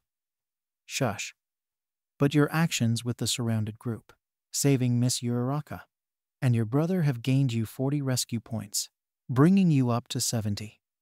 Ha! That blasted rat did this on purpose, Everyone that bet that they would draw cheered, while the others groaned, giving the cash to the winners. Is it really okay for them to bet in front of their teachers and heroes? Shinji wondered to his group. They are not doing anything, so it could go either way. Yu shrugged. Shinosuke huffed. Wait, they both said. If we both got 70 points, then that means. They turned again to the projection. Yes, boys, you're both correct. Alone you each have 70 points. That means that together, you have combined score of 140 points. They stared at the chart that was projected in front of them. Midoriya Izuku Django 1340 1430 140 first place. Welcome, boys, to your Hero Academia.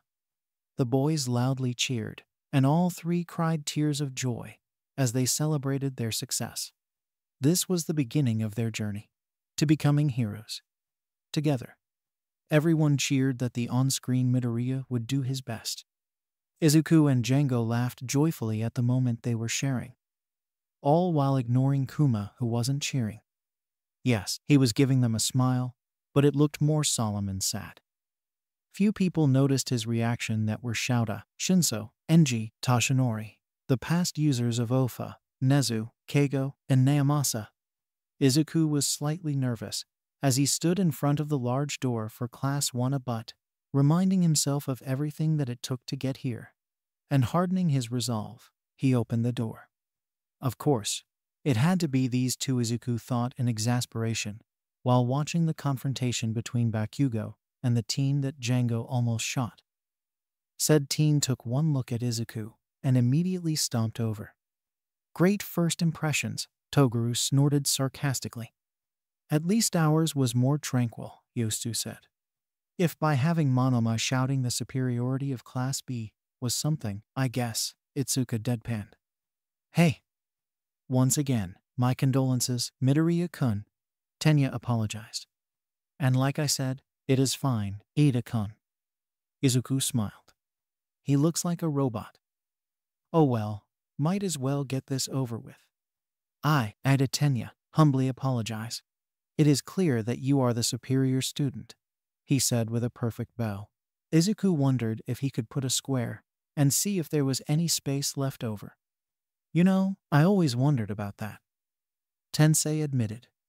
Brother. The Deku squad and few others laughed. Not what I was expecting, he thought, honestly bewildered at the entire change. Guess you can't judge everybody by the first interaction, he heard Django said from the mindscape. Apology accepted, but I'm no superior student. But you saw the truth of the exam, returning for the girl. Ida recounted. A part of him still felt shame at not doing anything and simply leaving. Look, I saw someone in danger and I moved. That's it. I didn't even know about rescue points till the end. Ida was about to continue, but he was interrupted by another arrival. Izuku noted that it was the last student and his first friend. Katsuki winced at being told that he wasn't his friend anymore. He felt a hand pressing his shoulder and saw Ijiro giving him a small smile. You're doing great, bro, he encouraged him. You did change throughout the year in UA. Katsuki sighed. Yeah, I just hope that any other person like me listened and thought on their own before the toxic environment overtake them. We can only hope, bro. In fact, we can send them a message or something with our actions, right? Ijiro grinned. We are heroes to be, so it is our turn to give them an example to follow. Katsuki nodded and continued watching the show, all by ignoring that Izuku was hearing and smiling at his bully-turned-friend.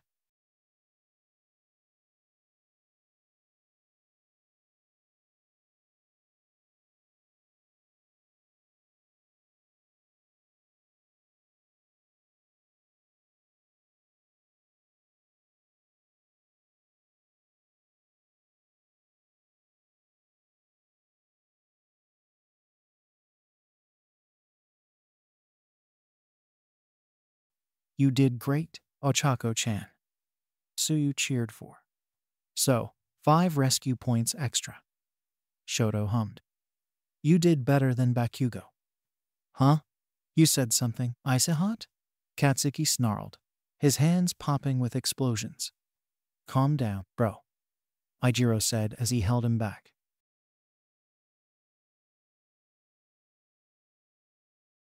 Face to face with a caterpillar, he blushed and apologized before turning and sitting in his seat.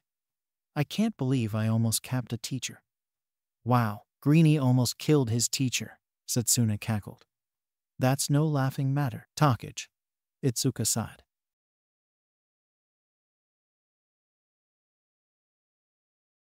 He was trained to become a hero, so his instincts are honed. It is a logical reaction. Shouta huffed. Don't be so shy, Shouta. You can tell us. Mimuri giggled. Shut it.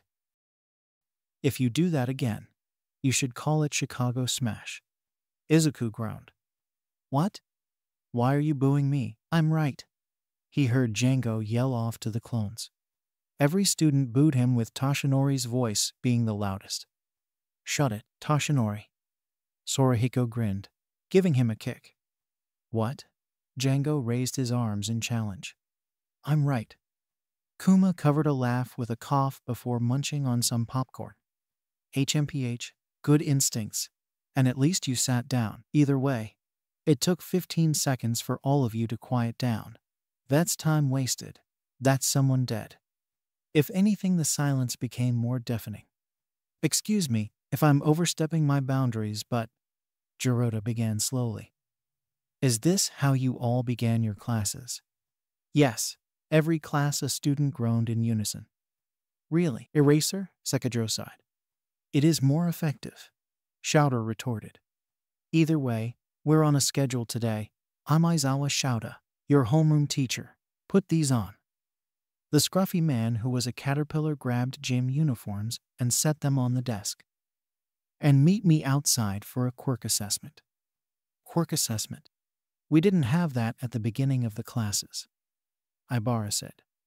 We did, again, Klassa said in unison. I'm so glad that Eraserhead isn't our homeroom teacher, Nyanjeki admitted quietly, not willing to let the teacher hear him. Here, Kosai gulped.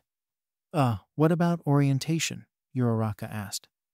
We don't have time for such frivolities. I'll see you in 10, he said before leaving the room. All of them simply stared before Izuku simply shrugged, grabbed a uniform, and headed out. Soon enough, the rest of the class followed suit. After changing over, they found themselves outside near a large track area, most of them later than others. Obviously, we'll have to work on your timing. That is if you manage to stay here. Either way, let's move on. Today we'll be doing a quirk assessment test. So far you've all been limited by the government in an illogical attempt to be fair. Here, though, we'll be pushing you to your limits. He paused as if he was deciding something. Bakugo, you managed the most villain points in the exam. What was your ball throw in middle school? About 67 meters. Bakugo said as he walked forward. Aizawa tossed him a ball and motioned for him to go inside a circle. Aha! Now we can see how Class A did their quirk assessment test, and see if our class was much better, Nito declared in his usual self. Just as the Class A, as one, covered their ears. A few other teachers did the same. What are you guys doing? Yui asked. Use your quirk. Stay inside the circle. Go all out, that's it. Bakugo chuckled darkly as he rolled his shoulder. All right then. He wounded back. Immediately Django appeared behind a girl with dark purple hair and covered her ears. What the? Die. Boom.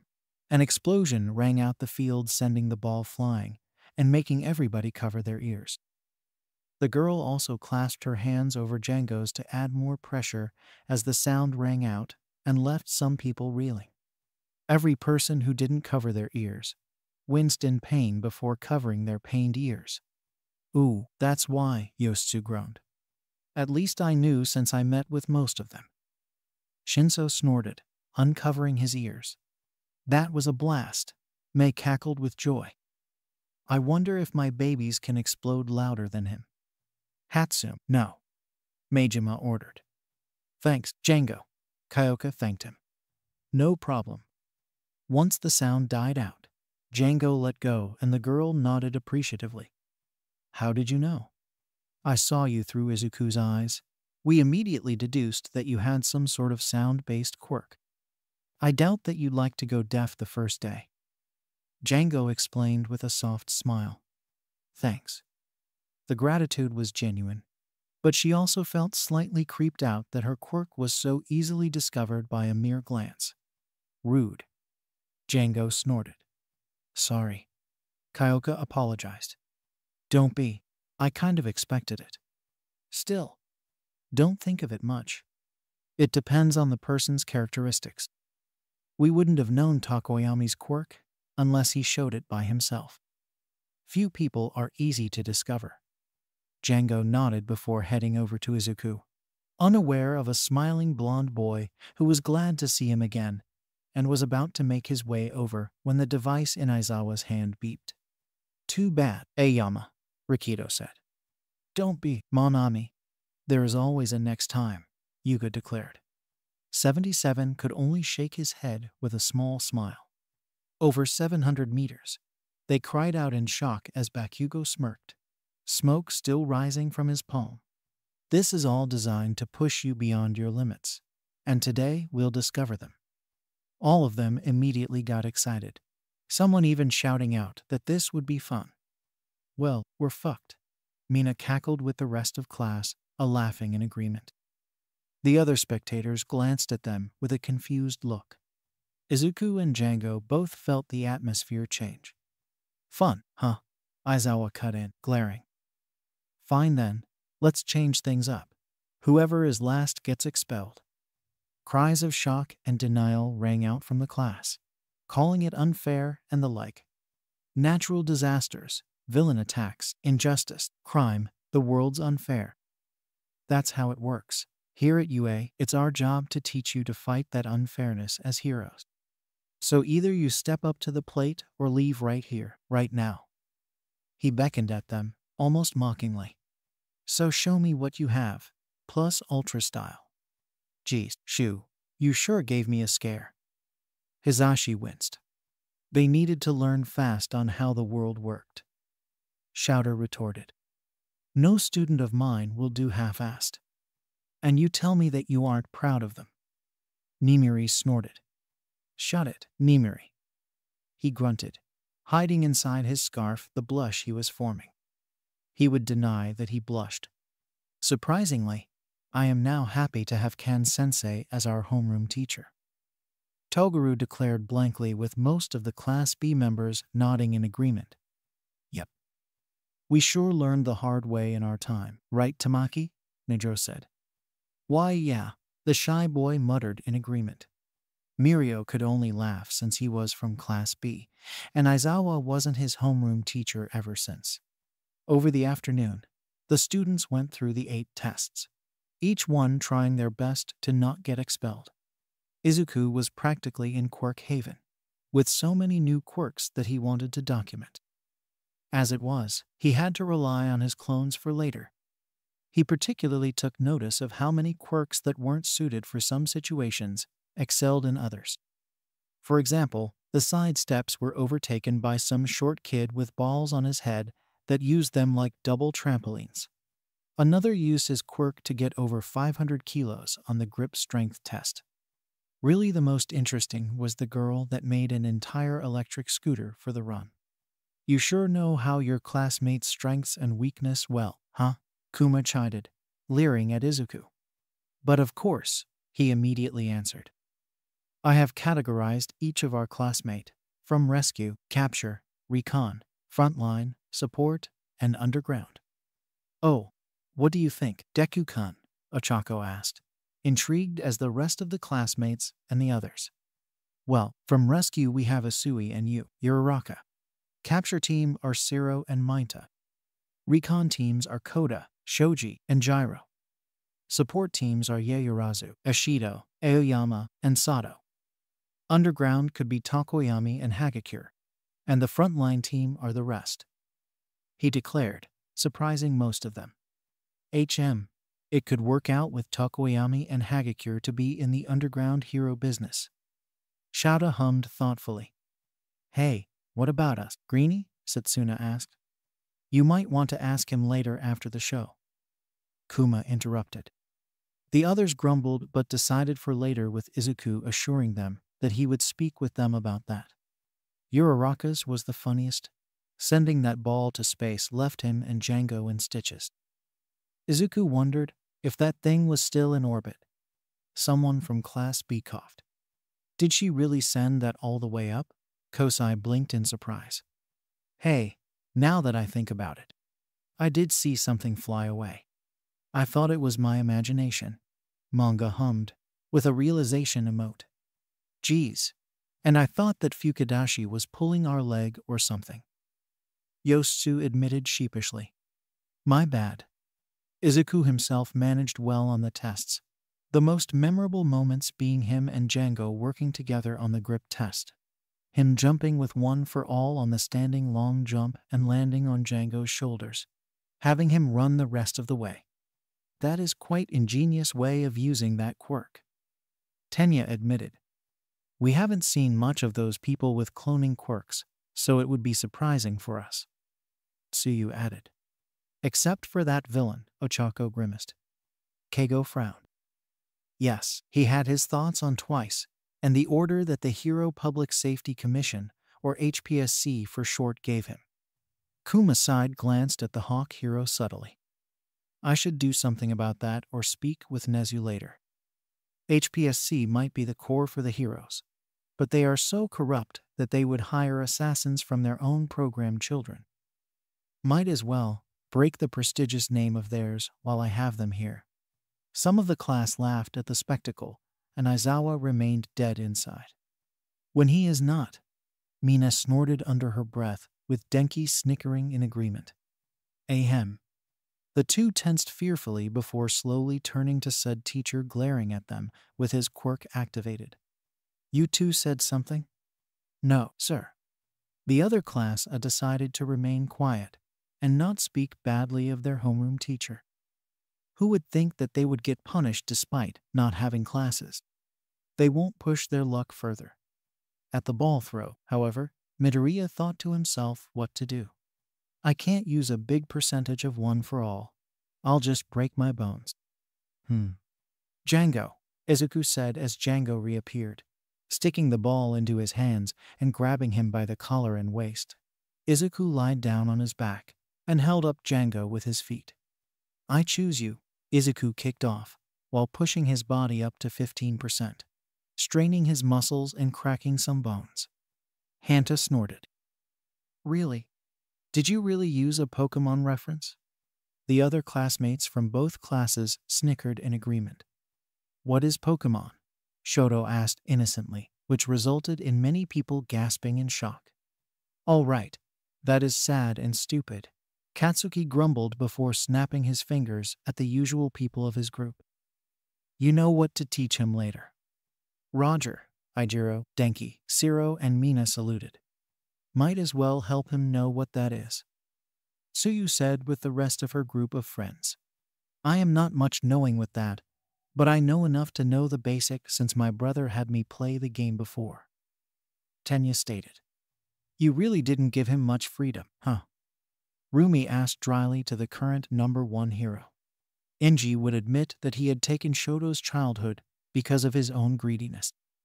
He would say that he was a terrible father, but ever since that attack with Hawks, he had his eyes opened, seeing that everything he had done was a waste.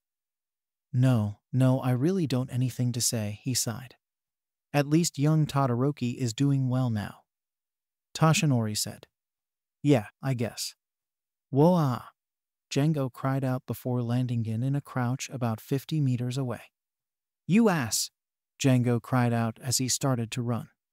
Aizawa merely shook his head before staring at the screen in his hand, the number steadily rising. He could admit that the kid had some good running speed. Honestly, he was actually interested in seeing how far this went. At the same time, though, call him back after a minute. We don't have time to waste. Izuku shrugged and nodded, and after the time passed, tried to dematerialize Django, but found that he couldn't. Huh, it was most people's wonder. Shouldn't Django have dematerialized or something? Denki asked. Keep watching. I think I know the reason. Katsuki grunted. Huh, I can't. What do you mean? He's too far away. Our connection's really short. I can usually sense my clones, but he's actually gone far enough that I can't. Never had this happen before. Good to know. Izuku paused as he suddenly felt everything go silent. All the voices, all the power. Silent. 77 shivered. Yeah, it was like our connection with Oravad got disconnected. I remember when every VOD began panicking on trying to get our connection with Izuku in a hasty manner. I guess it was better to test it now rather than later, Suyu asked, unsure. Maybe. Shouta now felt guilty that he had done something. But in truth, he knew better that he was curious on how it would react and how it would fare. In a blink, however, it came back, and he gasped in shock. Huh, looks like your clones are also independent of you and don't disappear after I use my quirk. Aizawa said while applying eye drops to his eyes. Oh, you're Eraserhead. I thought I recognized you. You were there after the entrance exam. You're an odd case, Midoriya. I was prepared to erase your quirk after your stunt against the zero-pointer. But you decided not to use your full power. Why? Well, when I did that I completely destroyed my arm. And I can't keep doing that. I'm going to have full control of that strength one day, but until then I'm leaving that as a last resort and using all the other abilities I have with my quirk. Izuku explained, a bit nervous at the piercing stare that Aizawa was giving him. But he still stood tall. Manly. There was no reason to know who said that. Good, you actually have some logic in that brain. Come on, let's go. Aizawa said, walking over to the rest of the class and finishing the rest of the tests. Aizawa stood before the class and presented their scores. Too much of a hassle to put everything, so I'll just put down your rankings. Yaoyorozu Momo. Midoriya Izuku. Todoroki Shoto. Bakugo Katsuki. Huh, it looks like he couldn't win against you. Yeah, Momo. Kyoka said. That I thought so too. But I know that if we did that again after he trained his quirks, he would have overtaken my place. Momo answered. Just train hard and you'll succeed. Mizo supported her. You are one of our pillars that hold our group, Yaoyorozu. Do not lessen yourself. Fumikage declared with a sage nod. Which ranking he was then? Sen asked. He was the last at the time, but we didn't know before his quirk since he kept breaking his bones. Toru replied. Jiroto winced. Yeah, now we know better. And the list went on until the final name. Maita Minora. Said teen fell on his knees in despair, already lamenting the fact that he'd never be with women. You were most women's reaction. Is he really like that? Shinya asked. Yes, we've been trying to curb his perverted tendencies, but we don't have such luck, Nimiri sighed. I tell you that I didn't know much at the beginning, but from what I heard, it was bad. Hisashi confessed. He's smart by going 9th place in the class and his capabilities. If it wasn't for his everything. Shouta groaned. There are a few worlds that Minoru-kun was expelled. Kuma stated, shocking most students and heroes, but none other than Minoru himself. EA? Kuma simply gave him a flat and disgusted look. The many worlds I had watched, you were specially a kind of a rotten person that would look at any women without their consent and acted in a racist way. Most of our kind hope that you either learnt your lesson or get the hell out of the school. They mostly think of you like a perverted comic relief. So, listen to me, and listen well, you perverted midget. Learn to be a better person without acting like an animal, or I'll show you the many, many worlds that you are put yourself into. Kuma threatened with a growl that shouldn't come out like an actual animal. Minoru trembled fearfully and quietly nodded. Good. Give this a lesson, everyone. While most universes have good versions of yours, there are others that are not. Kuma huffed, sitting comfortably again. Like I'll tell them how some of the special ones have a perverted level of fantasies. Any nearby girl immediately took various steps away from him. Izuku half pitied him. By the way, the expulsion thing was a lie. I just wanted to see you all give your best. Various exclamations of shock and relief rang out, although Yaoyorozu declared it obvious. Izuku, however, was less sure but decided to keep quiet. Now, if Django was here, he'd immediately call Aizawa out, and that wasn't really the best impression to give your teacher the first day of school. Every teacher gave the nocturnal hero a flat look and sympathy to the students. You haven't told them yet. Nimuri sighed. Not that they need to. I saw their potential, so it isn't much to say about that. Shouta said. Although, I think that a few of them realized when Midoriya's thoughts were displayed. Ken told them. So, Aizawa-sensei was really up front with expelling us? Mina asked frantically. We thought it was again a logical ruse, Denki cried out. I did hear rumors from my brother, but I thought I heard him saying that Aizawa-sensei expelled the now second-year hero students last year and enrolled them again. Tenya admitted with a grimace. I didn't think of it much, and now I'm regretting them. We're screwed, Hanta groaned. But hey, look at the good side. He didn't expel us, so he must have seen potential in us, right? Ochako asked, unsure of her own question. That makes me feel better. Kyoka sighed. Yes, kind of. Momo agreed. Revelry in the dark. Izuku simply sighed at their homeroom teacher's actions, while Django and 77 simply laughed at their VOD's plight. Go ahead and change back. You'll find syllabi on your desks. We're done for the day. Midoriya, stay back a bit. Everyone blinked in confusion. Why would he be left with Aizawa-sensei? Koji asked quietly. Maybe to test his full strength? Rakido assumed with a shrug. That may be so. Mizo admitted with a nod. Midoriya nodded and stayed, while the rest walked back to the school. Look, this entire thing is about finding your limits. You'd pretty logical. But I still want to see what yours are. Throw the ball with your strength aspect. Do what you need to. We can discuss training management later. Izuku nodded before stepping back into the ring. All right, let's not bust my arm this time. Focus. He brought one for all to life, charging it throughout his entire body, bringing his arm to swing, and unleashing 100% at his fingers. The ball was sent soaring towards the sky, rings of air left in its wake as it went Mach 4. Holy shit, green bean, that's some power, Setsuna gasped in awe. Language. Ibara berated her. And he is holding back all this time? Tetsu asked. This is going to go so bad if he gets better, Kosai grimaced, thinking that his quirk wouldn't hold him back. That is a nice throw, Rumi admitted in surprise. Still, he is going to get his bones breaking at this rate, Ruko said with a grimace. He's getting better, Toshinori huffed. Izuku brought his hand back and held it close to his chest. His index and middle fingers mangled, but he still managed to grin. I think that's a good start, right, Mr. Aizawa? Aizawa shook his head and gave a wry grin.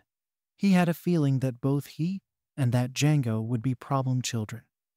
Hey, Aizawa-sensei is proud of us. Django chided before something white wrapped around Django. Don't test it, Django. Shouta growled, his eyes shining red with his quirk. He would deny that Nimuri and Hisashi were laughing at the sight of a small blush forming on his face. All right, go ahead and head to Recovery Girl. I'll give her a note. Get yourself fixed up. I'll find your brother. Aizawa said as he started walking. Izuku nodded and made his way back. And don't think I didn't notice that stunt you pulled with your legs. Aizawa called out, Izuku sheepishly ducking in response. Aizawa stared at the little screen in his hand. Over 1,000 meters with just 2 fingers, and according to this Django's, still going at 700 meters. Just had to have the year with 21 students. Huh? He mumbled out before moving along. Over 1,000 meters? That's crazy, Denki shouted with Mina. Different on how you threw the ball during our quirk assessment, Midoriya-chan. Tsuyu said, tapping her chin. Bakugo would have made a fit if he saw that. Hanta admitted. I would. Katsuki begrudgingly grunted. You admit that you aren't better than him. Shoto needled. Ha, you wanna go, Isa hot bastard? Silence, people. Kuma interrupted. Unknown to the both of them, Bakugo had stayed behind, watching, glaring. He was furious. Not only had he been beaten out by Deku and his worthless clone at the entrance exam, but he was beaten out today not only by Deku again, but by 2 other extras. Now, this. Deku had super strength? Something wasn't adding up. And Katsuki would find out, one way or another. I sometimes forget that you and Bakugo grew together, Ochako said. He seems quite perspective at you. Tenya agreed. Despite that he doesn't want to know anything about you.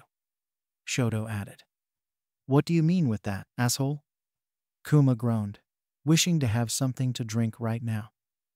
Hey, now he felt how Shouta felt with his class. Shouta, on the other hand, suddenly felt a kinship with the host without knowing why. I thought I told you not to injure yourself like this anymore. Recovery Girl asked in disdain as she healed up Izuku's body. Honestly, you're just as bad as Yagi. Toshinori was about to open his mouth before closing it when he received Chiyo's glare. I'm sorry, he meekly said. Nana took the amusement of her successor. Izuku could only chuckle sheepishly as the wound healed. I just needed to find my limits, at least the damaged's less right. He then hissed in pain as Recovery Girl took the opportunity to smack him upside the head. Just because it's less doesn't mean it's less stupid. I mean, she's kind of right there, Ochako said. Yeah, Izuku sighed. A continued tirade was stopped by the arrival of Django, who merely raised a brow at the scene before him. Imagine my surprise as I'm running when I hear a sonic boom and a ball soar over me. Yeah, turns out Aizawa helped us discover some things about ourselves. I felt the connection break, but still maintained form. I thought of something similar when you were knocked unconscious, he said while sitting down across the room. Once Midoriya was cleared to go, they headed over to their classroom, picked up the syllabus, and headed to the front of the school for the train station. They were, however, sidetracked by some of the students. Hey, guys! Uraraka waved over to where Ida, the girl with dark hair and the effeminate blonde were. I'm more sparkled than effeminate, Yuga declared, mildly offended. Yeah, but you are among the guys that know makeup's better, Rikito said. That I do, mon ami. I wouldn't be surprised. The girls of class said. Hey, you all stayed? Were you waiting for us? Izuku asked while walking up to them. Yeah, we wanted to get to know you better and walk over to the station together, Uraraka said as they started to walk. All right, so I'm Midoriya Izuku, and this is Django. You two are? He asked the blonde and girl. I'm Jiru Kyoka. And GM Apple, I am Ayama Yuga. It is a pleasure to meet you, the blonde said with a certain flair Izuku would describe. Is he actually sparkling, or am I tripping? Nope, he's just sparkling, Izuku deadpanned before he looked thoughtful. Although, what if his quirk helped him sparkle whenever he wanted? It would explain a lot. Yuga smiled dramatically, while internally he was sweating bullets. Kuma leered at him, but did not say anything yet. I actually met Mr. Django during the entrance exam, and wished to express my thanks again. No need, Frenchie. It's just what heroes do. Yeah, and Django here covered my ears when that loud Pomeranian kid launched that explosion. Jiru snarked with a smirk. She was idly spinning an ear jack with her hand. Izuku immediately wanted to ask questions, but restrained himself. Who are you calling Pomeranian kid? Ears? Katsuki roared. You can ask away. Kyoka ignored Katsuki, making him angrier, which Ijiro had to hold him again. Both Izuku and Django started to chuckle at the rather apt description, though. I mean, he's not wrong, Rumi admitted. Katsuki grumbled, crossing his arms. Bite me, you rabbit munchkin. Rumi, with the help of her quirk, snarled. What did you say, doggy boy? Come at me if you want, shorty. Oh, Kami, why? Ruko groaned in exasperation. Kuma decided to laugh in amusement. Well, it's nice to meet you too. I'm glad that Django's already making friends. You're Ida, right? Izuku asked, turning to the other teen. Said teen nodded and introduced himself again. And they started talking about the beginning of the school year and what they had in front of them. Izuku and Django found Ida to be a good person, if a bit too earnest. Ida actually apologized for the confrontation at the exam, and Django in turn apologized for pulling a gun at him. That you should. 77 chided. Django snorted. He started it. The group of teens got to know one another as they made their way to the train station. And as their school year began, so did a series of friendships. By the way, Midoriya, do you know that Bakugo guy? Uraraka asked as they stood waiting for their train to get there. Yeah, we used to be friends like a decade ago. Now he's just an ass. Why? Wow, Midoriya is being sassy. I like it. Kyoka admitted. That is a confident Deku-kun, all right. Ochako added with a nod. Well, Izuku began. You might not want to answer that, my boy. Kuma said with a tone similar to All Might. I don't sound like that. Toshinori huffed. Yes, you do. Most teachers of UA said in unison. Well, I know your name's Izuku, so why does he call you Deku? Bah, an old nickname he gave me. It's an insult that means useless. Izuku snorted in derision. Why would he do such a thing? Ida asked in concern. If this was a hostile relationship that translated to UA over the years, he'd report it. That I would. Tenya declared, staring at Katsuki. Toxic environment people. Kuma sighed, shaking his head. Toxic environment. Nezu could only chuckle maliciously. With the permission of his students, not that he needed it, and the information that was given by the dearest host, Nezu could have the time of his life destroying lives that deserved. The UA, teachers, and some heroes didn't know how to feel about that. Pity them or not. And then they shrugged because they had it coming. It's 'cause I was quirkless, or rather was. I even got the joint and everything, although later I discovered that relationship is more correlation than causation or proof. Izuku went on a small mumbling tangent before Django slapped him upside the head. Right. Anyway, Django didn't appear till I was 10. So I'm a late bloomer, but it didn't change anything between us. He shrugged as if it didn't affect him. But Django could see the slight signs of regret and sadness. That me should have been happier or something, Katsuki groaned, facepalming. You might have. But he isn't you. So, Ijiro tried to assure him, which it did good on him. Is there a chance to bring that Bakugo here, so we can punish him? Mina wondered aloud. It is a stretch, but I doubt it. Kuma shrugged. Oh, I thought it was like Deku, like you can do it. So I was going to call you that. She said with a slight ditty and a sheepish smile. Oh, so that's where's the nickname come from? Mina teased Ochako, who blushed. The other girls glanced with a smirk at the gravity girl, not knowing how to respond to that. I thought it was more ironic to that. Keigo said. From the bottom to being hope, he is indeed like All Might. Sugo cried out, while actually crying tears. He's good. I am happy to know that Tenya has a great friend. Tensei said proudly. Izuku flushed at the cuteness of it, but still shook his head. Denial is bad, Midori. Mina teased, which Izuku blushed again. Django and 77 simply laughed. You say like you don't, Ashido-chan. Kuma scoffed under his breath.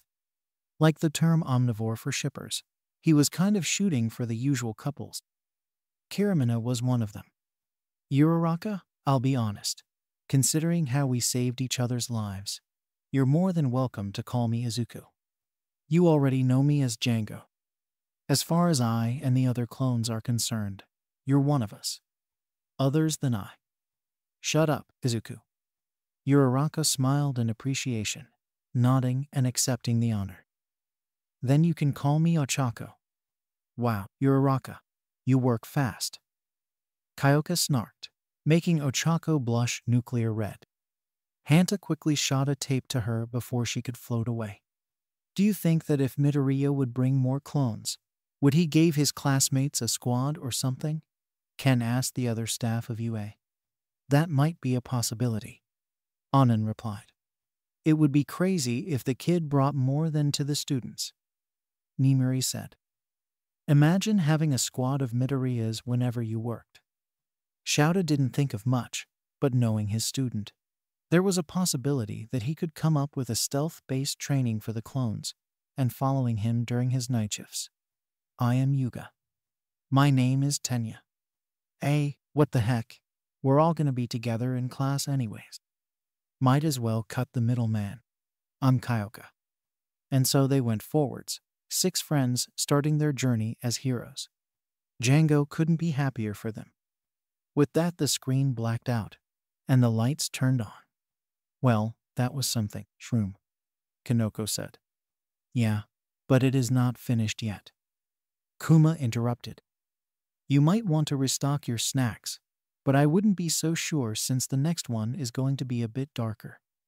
Tashinori frowned in concern. How dark are we talking about? Kuma grimaced, which was noticed by everyone. Dark enough that I am going to need Eri and Kota blind and deaf until the show is finished. Either that or leaving with a caretaker. The wild pussycats, Mirio and Izuku, were worried that they had to leave them alone. Knowing their expression, Kuma assured them. Do not fear, I have a special room for kids during these hours. Not that I expected to use it right now, and they have enough things to distract them. Kuma clapped his hands, and a small feminine robot with a maid outfit, think of it like 2B, but wearing more covering outfit than her usual ones. 2B, do you mind taking the kids to the recreation room?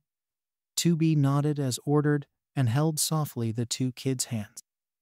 The 2 glanced back to see the worried faces, but they simply reassured them with a wave before following 2B. After the kids left, Kuma sighed and got the spectators' attention once again. Just remember this. There are many alternative universes that nobody could have expected, but know better than most. Unsure on how to expect that, everyone sat down once again. The cinema theater's light turned off, and the screen lighted up. That doesn't sound right. Yoichi grimaced. No, it doesn't. Higaki said with slow dread at what they were about to watch as the other OFA users. A dark figure walks forward, clad in heavy armor filled with machinery that kept him alive. Not a single piece of skin was exposed, even his helmet sealing him off from the elements. Dark, hollow lenses stared at him, the only light coming from the control panel on his chest and belt. From the man's helmet, similar to a samurai's, protruded 2 large and flat horns, a mockery of his signature bangs. Tashinori gulped at what he was seeing. The villain had the same similarities with himself, but he was acting like everything he had done was a mockery. Something he was familiar with all for one. The students shivered in fear as they watched the futuristic-looking villain walking menacingly at someone. The heroes, on the other hand, frowned, thinking if they had the capability to defeat such villain, since a few of them couldn't have done anything to all for one during the Kamino Wars. Tashinori gulps as he faces the haunting figure that was approaching him, the accursed breathing that plagued his nightmares for days now. Especially once he learned the truth of the man behind the mask. The monster who destroyed Midoriya Izuku. What? Ochako yelped in terror. Who would be capable of harming him? Tenya gritted his teeth in anger, familiar with the feeling when he almost lost his brother. He couldn't let his dear friend to be lost. Shoto glared at the image of a villain, his body emitting both fire and ice, with the sheer fury that was reserved to his father. Katsuki glared, but couldn't get the feeling that something was wrong with this villain. He should be mad, sure, but there was a feeling of dread and regret. A part of him still surges in fury at all for one's cruelty. First he discovered the truth of his master's grandson, and now this. As much as he wished not to be here, to be back in the old days, it was too late. Nobody batted an ear during Toshinori's rant about his master's grandson, as they paid more attention to the monster that came to destroy their greenette friend. Toshinori calls upon the last remnants of One for All, partially restored to him for one last mission. It wouldn't be at full strength, but it would be enough for one last fight. His final duty: to lay his successor to rest. What? Toshinori gaped in shock as many others. Are you telling me that that villain is Midoriya? Mina asked, shocked. What a mad banquet of darkness, Fumikichi grunted. How could it possibly be that a cinnamon roll like him turned into that? Toru asked incredulously. In time will tell, Kuma conceded. Darth Kaifu finally stops and pauses, as if he was searching for the right words. Have you come to destroy me, All Might? Kaifu asks as they stand in the ruins of Jakku. Toshinori breathes in somberly, his eyes opening to face his opponent. I will do what I must, he says, as for the final time One for All flared to life, and he ignited his blue blade to counter Kaifu's crimson. Ooh, lightsabers, Mei said, not sounding too enthusiastic as she couldn't fathom to see muscles with that getup. Melissa was in the same. Kaifu merely stares for a moment, unknown thoughts racing through his mind, his expression as always hidden behind that damned mask. Then you will die, he says with a certain finality, igniting his saber. Song, I Will Do What I Must by William Ross. With a swipe of his blade, he strikes.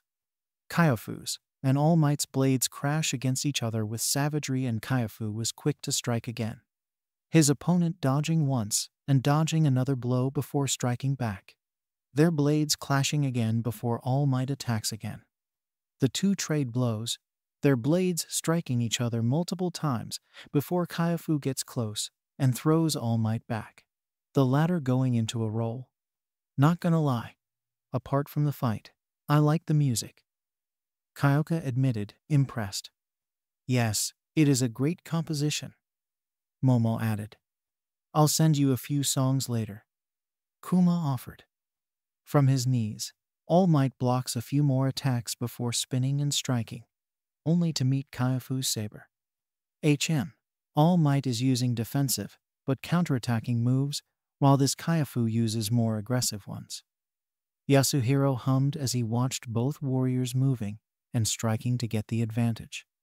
There are moves that are named, Kuma said, watching intensely the show. It is explained in the future.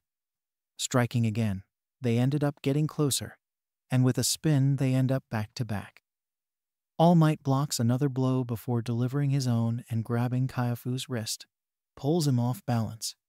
They clash again, their blades striking a few more times as distance is finally gained between them. Kaifu then raises his blade into a defensive stance. After so long of being unchallenged, he was unused to an enemy who could withstand him.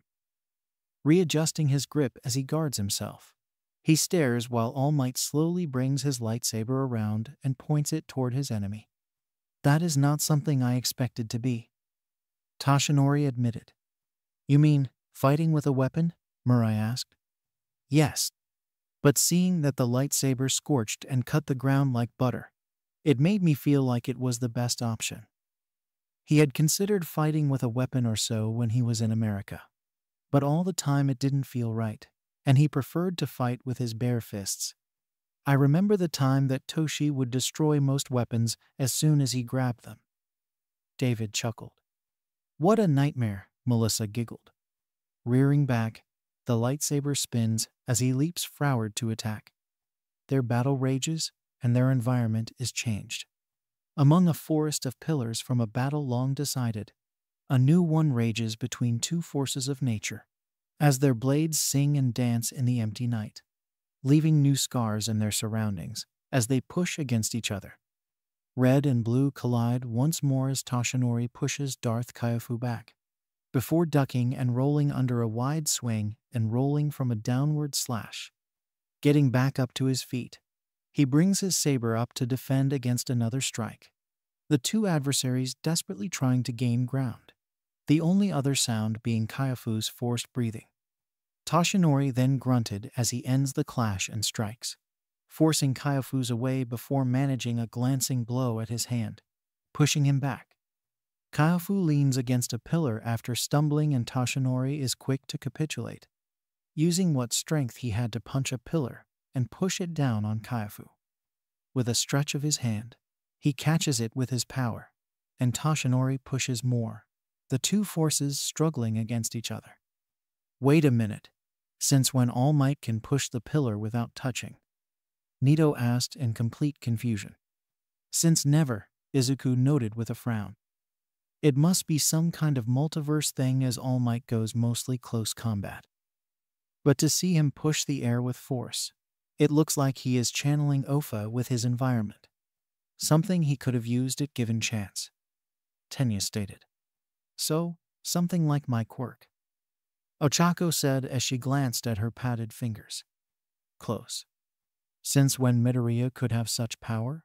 Ijiro asked. Katsuki grimaced when a thought of realization and terror passed through his mind. He couldn't have, could he? He was a monster, and he used any advantage he had on others. If he gave to Izuku quirks, then… Holy fuck. Your strength has returned, Kaifu says with a certain interest, wondering what exactly had changed between now and their last fight. But the weakness, he snarls as he forces the pillar away before lifting some rubble with his power. Toshinori's eyes widen as he backs away, cutting the rubble into pieces. Still remains. Charging forward, the two trade blows once more, with Toshinori forced to block a blow from behind and leaving himself wide open for a fist to the face. On the back foot of another clash, Toshinori's feet are then swept out from under him before he dodges a downward strike that carves a deep furrow into the ground. Darth Kaifu then raises a hand and slams into the ground, using his power to shatter the earth, creating a large crevice that then becomes a pitfall that Toshinori falls into. No! Every student shouted. The teacher squirmed into their seats as they couldn't feel helpless, as they couldn't do anything to help him. Toshinori grimaced in sadness, feeling that he had failed the only person he would consider as his son. And that is why you will always lose.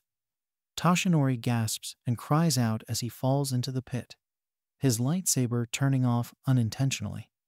He stares in fear as he sees Darth Kaifu at the edge of the pit, his blade glowing menacingly in the night.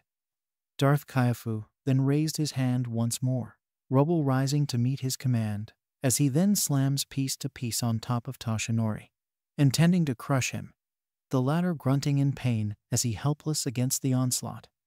A final, large piece of what was once a building then slams itself on top of all the other pieces, sealing Toshinori in his tomb and cutting off his scream. Everyone was quiet, noting on how Midoriya could have defeated All Might. Mirai couldn't think that apart from that he had thought that Toshinori's successor wouldn't match the symbol that he showed, using his head and skills. Mirai had too much to think after watching this. Mirio frowned with a rare sight of a frown of his face, considered that maybe his kuhai was more than he is shown for. The battlefield remained silent once more, and Darth Kaifu slightly pants in exertion. Did you truly think that you could defeat me? You have failed, master. He spits out derisively before turning off his lightsaber and turning away. Now for the false hero and the usurper. Everyone shivered at the thought that their counterparts would be next. Mirio gulped, knowing somehow that he had become the next successor for One for All. How he got it, he wasn't sure. But his counterpart better be prepared. Because Darth Kaifu was out of mercy, Beneath the rubble, however, all was not lost. Toshinori strained as he used one for all, holding back the weight of the rubble, each moment sapping more of his strength. At this moment, he feels more alone than ever. No, Izuku mumbled, tearing up. And he remembers. I'll do my best as your successor. A boy blowing up in the sky. All Might, help me. You cannot run, All Might. You should have killed me when you had the chance. I am what you made me. Each moment, the voice began with a soft voice before it turned deranged and angry. They couldn't believe that someone like Midoriya Izuku could have in such way. Django and 77 glanced at each other, knowing from the knowledge they had to learn, a person can fall if not given a hand. And in this case, it seems that Izuku had lost the help around him. But it is in these moments that he also remembers what's important. A boy who loves heroes and desperately wants to fly. A girl who looks at him with such adoration. People who still look to him for guidance. And the smile of a boy he loved like a son, and what he would expect of him were he still here. Never stop fighting, All Might. He has no choice. He must rise. Yeah, everyone cheered, begging for All Might to regain his strength. Shouta grumbled at the volume of the voices, but kept quiet as he was also nervous. To think that his problem child could fall in such way terrified him. He was going to do things right. And as one for all surges through him, he finds the strength to throw off his shackles alongside the rubble as a new resolve surges through him, and he climbs out of the pit. Darth Kaifu stalks forward, his prey nearby. With Lemillion down an arm, and Bakugo having a hole in his gut, he would be easy to destroy. You look like shit, Bakubro, Ijiro said, worried. With the things he has, he is capable of destroying anyone. Katsuki admitted. Tamaki and Nejire glanced with worry at Mirio, but he simply gave him a reassuring smile, not forgetting that inside, he was feeling unsure on how he could muster his strength against such opponent. But he pauses as he senses strength that infuriates him. With a spin, he blocks Toshinori's heavy attack, the two clashing for only a moment before Toshinori strikes again and again, forcing Darth Kaifu back. Toshinori practically dances as he strikes at Kaifu and forces him to block by using his telekinesis.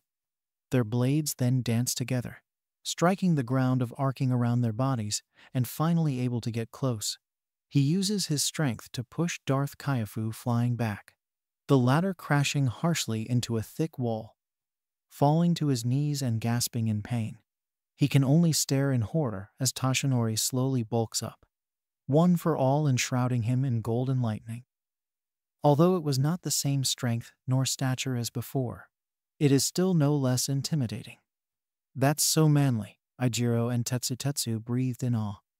I should have expected that if All Might had the same characteristic as yours, he would have had those lightning around his body, Deku-kun. Ochako stated.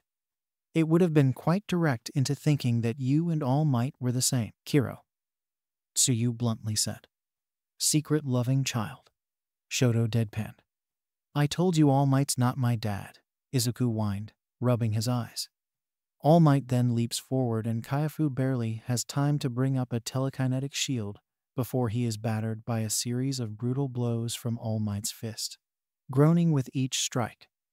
Finally pushing through the blows, Kaifu brings his blade up to strike against All Might's only to be blocked, the two glaring at each other through glass and light. Darth Kaifu, in his rage, strengthens and pushes forward, the two crashing through another pillar and falling down. Their fight increases in brutality and desperation as their blades crash against each other multiple times. All Might stabs forward, only for Darth Kaifu to dodge and grab the man's wrist. All Might then raises their arms together and grabs his hand before spinning, and bring his blade down on him, only for blue to meet red. Still, Darth Kaifu weakens, unable to react as fast as Toshinori, who brings his blade back and strikes him from below with the hilt, knocking his chin up. All Might then delivers a series of brutal strikes with his hilt directly to Darth Kaifu's control panel, sparks shooting out as his breathing apparatus begins to weaken, as evident by his strained breathing. "That should weaken him up," Toguru said. "Yeah, there was no other option," Bondo sighed. "Ibara was praying that no more deaths to occur in that universe, and that the reign of Darth Kaifu would end." Another strike from the blade is hastily blocked by Kaifu, as All Might then grabs a large piece of rubble and slams it into Kaifu's side, making him grunt and forcing him to stumble away. They both take a moment to breathe, but Kaifu is relentless as he stumbles forward and strikes, only for All Might to easily sidestep and counterattack. He forces himself to ignore the scream of agony that erupts from his opponent as his blade carves a deep cut into his back, making Kaifu fall to the ground. "It's done," Denki gulped. "Maybe, we can't be so sure," Izuku said as while the villain was down. It could happen anything during the middle of a battle. Everyone else continued paying attention. All Might does not go for the strike, instead hanging back and keeping his defense, making sure to point the blade directly at Kaifu and watching him shakily get up to his feet, wheezing as he stumbles a bit. The clash for only a moment before All Might flicks a finger, the condensed wind blasting Darth Kaifu back with a grunt. All Might pants and glares before charging forward, his blade humming with each step as he leaps and strikes, Kaifu attempting to strike beforehand, but missing entirely. The blade cuts deep into the helmet, sparks flying everywhere, and Kaifu finally falls to his knees defeated. All Might is once more victorious. Or is it? Toshinra frowned sadly as he watched his counterpart gaining victory against his successor. But this was a hollow victory. Toshinori stands tall and guarded, his enemy defeated and kneeling before him, the raspy breathing from his damaged suit echoing in the ruins of the city around them. The villain in front of him struggles to breathe, wheezing in exertion as his helmet sparks from the damage it just took from Toshinori's saber. "Wheeze Hanar." Toshinori took a few steps back from his defeated enemy, blue blade at the ready, as he kept hearing the broken man before him struggling to even get up. "Wheeze Aug." Falling slightly before catching himself, Toshinori allows himself to slightly lower his blade, as he realizes that his enemy will not be able to fight again. With great effort, Kaifu lifts his head, a large part of his helmet gone alone with left side, revealing a bald, horrifically scarred head from burns that had occurred 10 years ago. Everyone gasped at the sight of their friend turned into a horrific version. Chiyo growled in anger when she saw that Izuku had third-degree burns, and knowing how he was, it was a miracle that he survived much damage. Inji looked with a regrettable look as he was also a hero with a fire quirk that burned many villains, leaving from first to third degree of burns. It could have been said for his first son on how his quirk wasn't compatible with his body. Finally, Toshinori's eyes met the exposed eye of his fallen opponent. Blue meeting yellow-tinted green, glaring at him with such hatred and anger it physically made him hurt. Because he knew that face, as scarred as it was. And he knew those eyes, as corrupted as they were. And his heart stops. And although he was panting from exertion, although he had long been lying to himself that it couldn't be possible, that he was gone, dead, he couldn't help but gasp out the name. Izuku. The armored figure finally manages to get up to his feet and stares at Toshinori hatefully, his visage full of disdain as he spoke, his vocoder mixing with his natural voice due to its damage. "Izuku is gone. I am what remains. Seeing Midoriya-chan with those eyes feels wrong," Suyu said, slightly shivering in fear. "We knew that Midoriya-kun was smart and dedicated," Tenya slowly uttered. "But, seeing him like that, it is not Midoriya," Shoto concluded. Ochako glanced at Izuku, who kept his head down. He couldn't believe that this version of him would fall and vengefully attack heroes. What could have possibly happened to him to turn him into Darth Kaifu? Deku-kun? Izuku was brought out of his thoughts by his first friend. Are you all right? Izuku could lie and tell her that she was fine. But that wouldn't have been truthful, and she wasn't like the others. Gulping slowly, he shook his head. And no, seeing myself like this, She grabbed his hand and gave him an assuring grip. It's all right. We couldn't have known how much Darth Kaifu would have fallen. And I hope that in that version of you has a slight hope for heroes. I hope so, he muttered quietly. Kuma, who remained quiet, sighed. Years ago. Come on, Kaken. Why do you always get to be All Might? I want to be a hero too. Fat champ, Deku. I'm always the hero. Now hurry up and get ready. Fine. Can I at least pick a villain name? Ugh, fine, sure. Hurry up. Awesome, then. My name will be Kaifu. Ha ha ha. Face me, All Might. Face me, heroes. To think that such dark name would come from a child. Mizo sighed sadly. What does Kaifu even means? Pony asked. Fear, terror, dread, dismay, horror, and scare, Momo intoned. That checks out, Shihai grunted. Are you all right, my boy? Izuku hears as he starts from his dream. He turns and looks at one of his closest friends. Even since he'd been stuck in the hospital, his help had been instrumental in getting over his depression and physical therapy. Now it seems that we are watching the core and rise of Darth Kaifu. Nezu concluded. What did happen to his arms?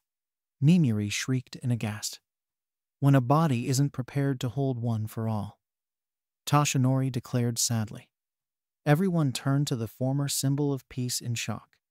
Are you telling us that Midoriya could have broken his limbs with that quirk? Shouta shouted incredulously.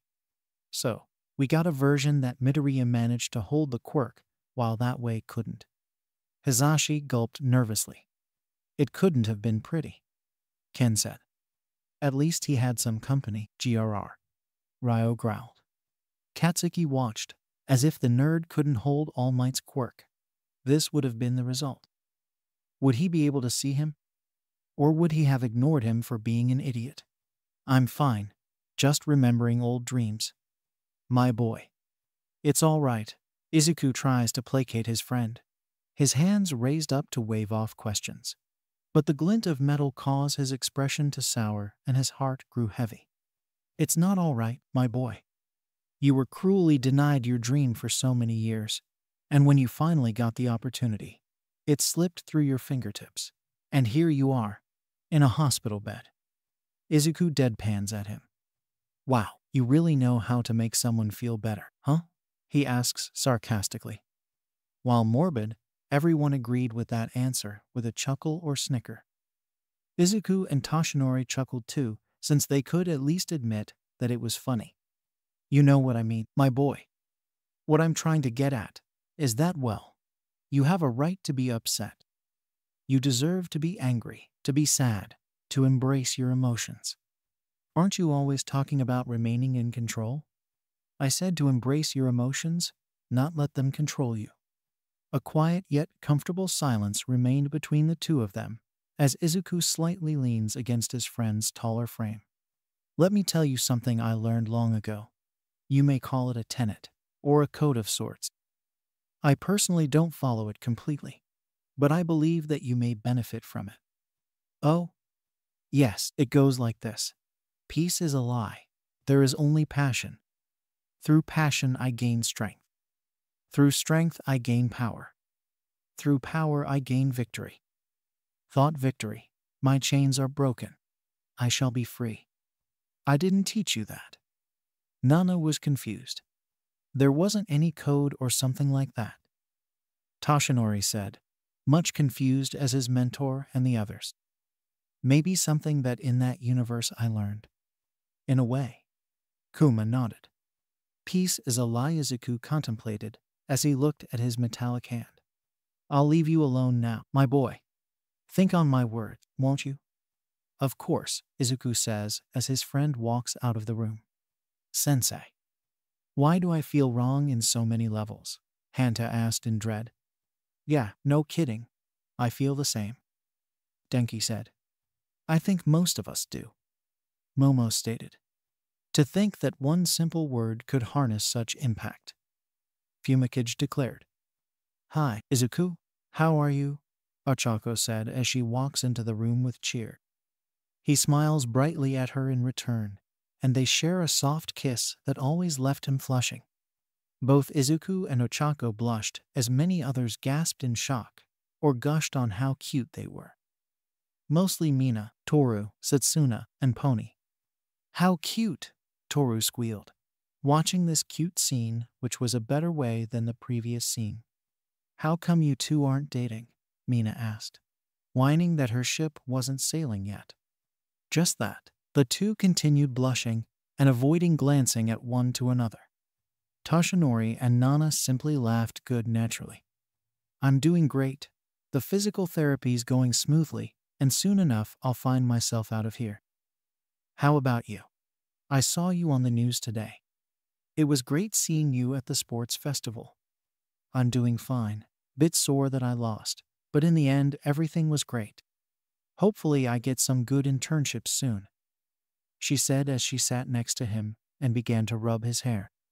He leans against her touch and smiles calmly at the feeling of her fingers gently drifting across his scalp. That looks fine. Unknowingly, Izuku and Ochako were thinking the same thing at the same time. Kuma could simply chuckled under his breath before he got caught. I'm sure you'll do great, wherever you are. Yeah, I only wish that you could be there with me, she said sadly. Yeah, me too. But I guess that just means that you'll have to be the hero for the both of us, right? Right? They stay together, cuddling and sneaking in some kisses every now and then. Eventually, she had to go, and after one final, lingering kiss, they said their goodbyes. I love you. I love you too. Aw, how cute. The girl cooed at the cuteness and romance it was displayed. It feels like we are watching a romantic show, Denki said. We are watching a jamming way. Kyoka snarked. How are you doing, Izuku? Toshinori said as he sat next to his would-be successor. I'm doing fine. The recovery process is going well. Hopefully I'll get to leave here soon, Izuku said as he flexes his metallic hand. Me as well. I do have that tour of UA. I promise you. All Might, Izuku groans, exasperated. The man tries to do something every day to repent for his mistakes.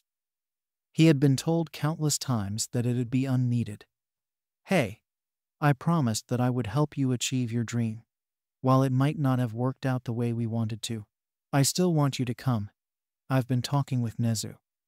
Your analysis skills are still top-notch, and he's willing to take you on as a student, if you pass his test of course. Toshinori says as Izuku begins to tear up.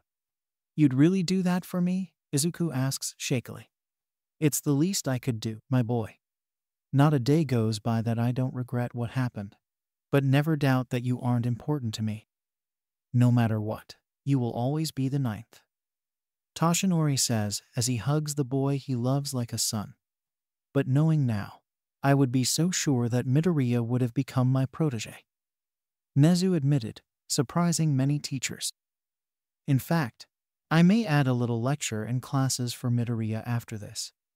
Toshinori and Shouta glanced at each other with worry. They knew that Izuku was smart, but how would he fare against Principal Nezu? Izuku, I'll be back soon. I'm just going to grab something from the cafeteria, okay? Okay, Mom.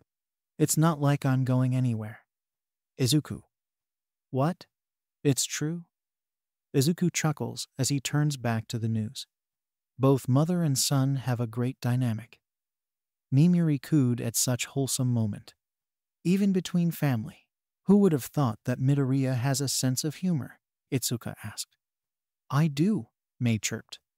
Mei, Izuku blushed in embarrassment. When he comes to the support department to adjust a few gears, we sometimes joke around and such, which he is a great company. Oh, child, after this you might have more. Kuma chuckled. The villain attack is moving straight down Kyoto Street, and he hears the reporter say before he starts to tune her out. It was hard to watch heroes nowadays, even though she was getting better. Wait, Kyoto Street.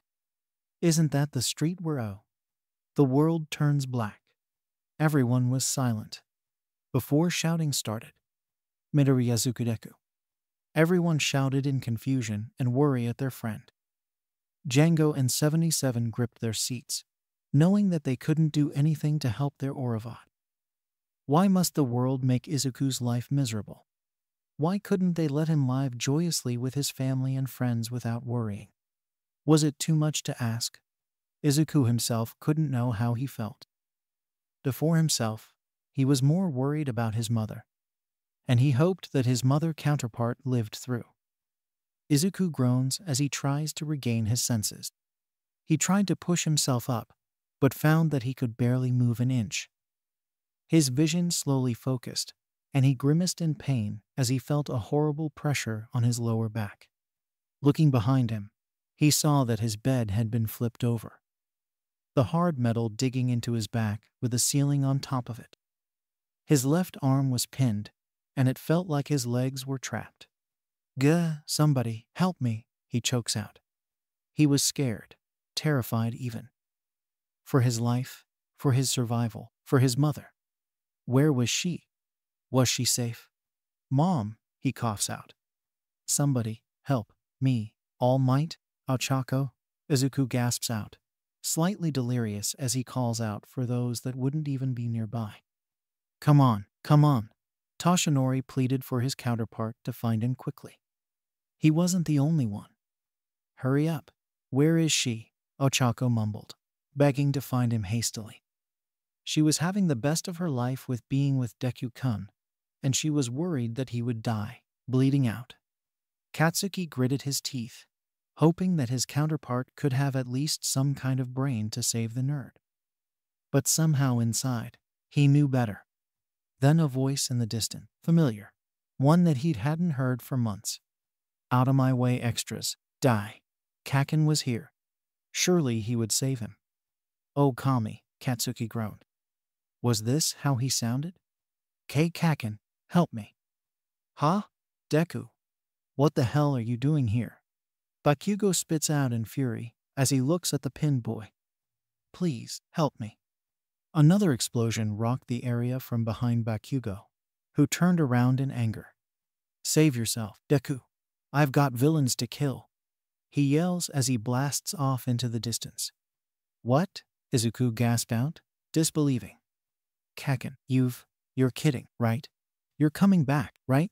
Izuku chokes out before smoke fills the air, and he turns to look behind him. "Fuck. What the hell is wrong with that version of me?" Katsuki raged out, disappointed on himself. "Dude, you were just there about to help Midoriya. But you left him. You abandoned him. What the hell is wrong with you?"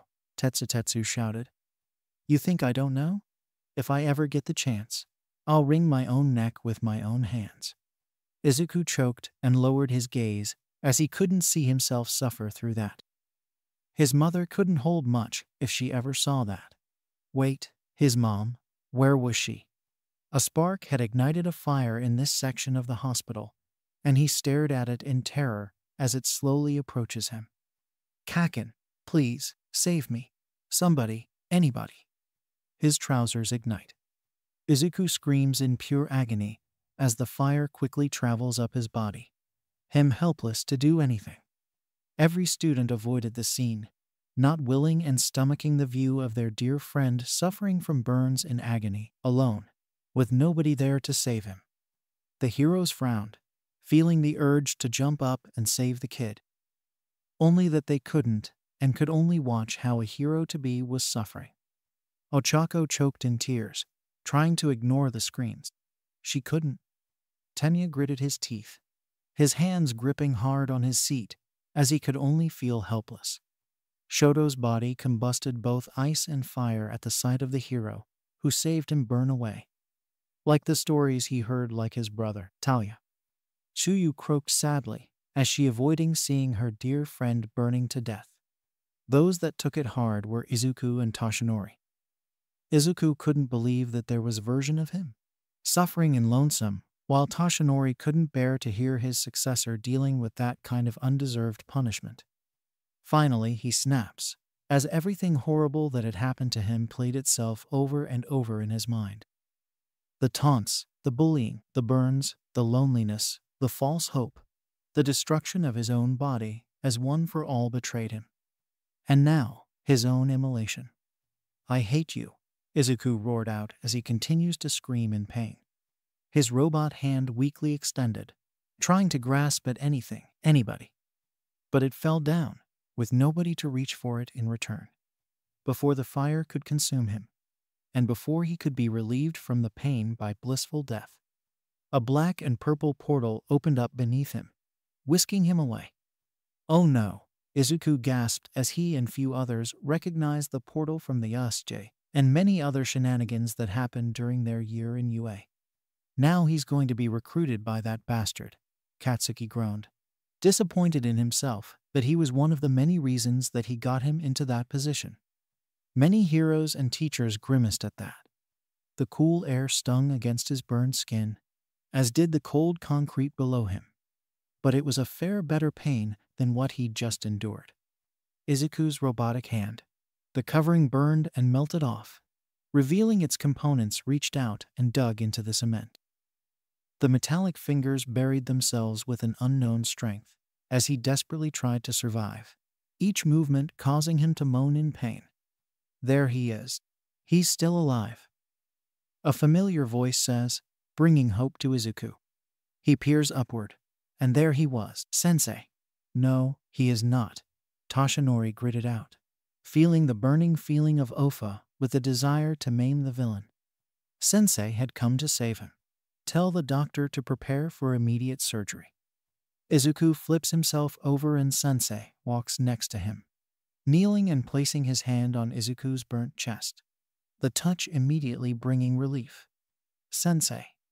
"SHH, my boy. Save your strength." Later, as he found himself strapped to the hospital bed, Izuku hears his sensei once more. "Poor child, abandoned by the world. Nobody came to save you, did they?" "Sensei, I am here, my boy. And I am but a humble man simply looking to right the wrongs in this world. For example, look." Turning his head to a screen that just turned on, Izuku's eyes widened as he saw the news. Hero in training. Dynamite.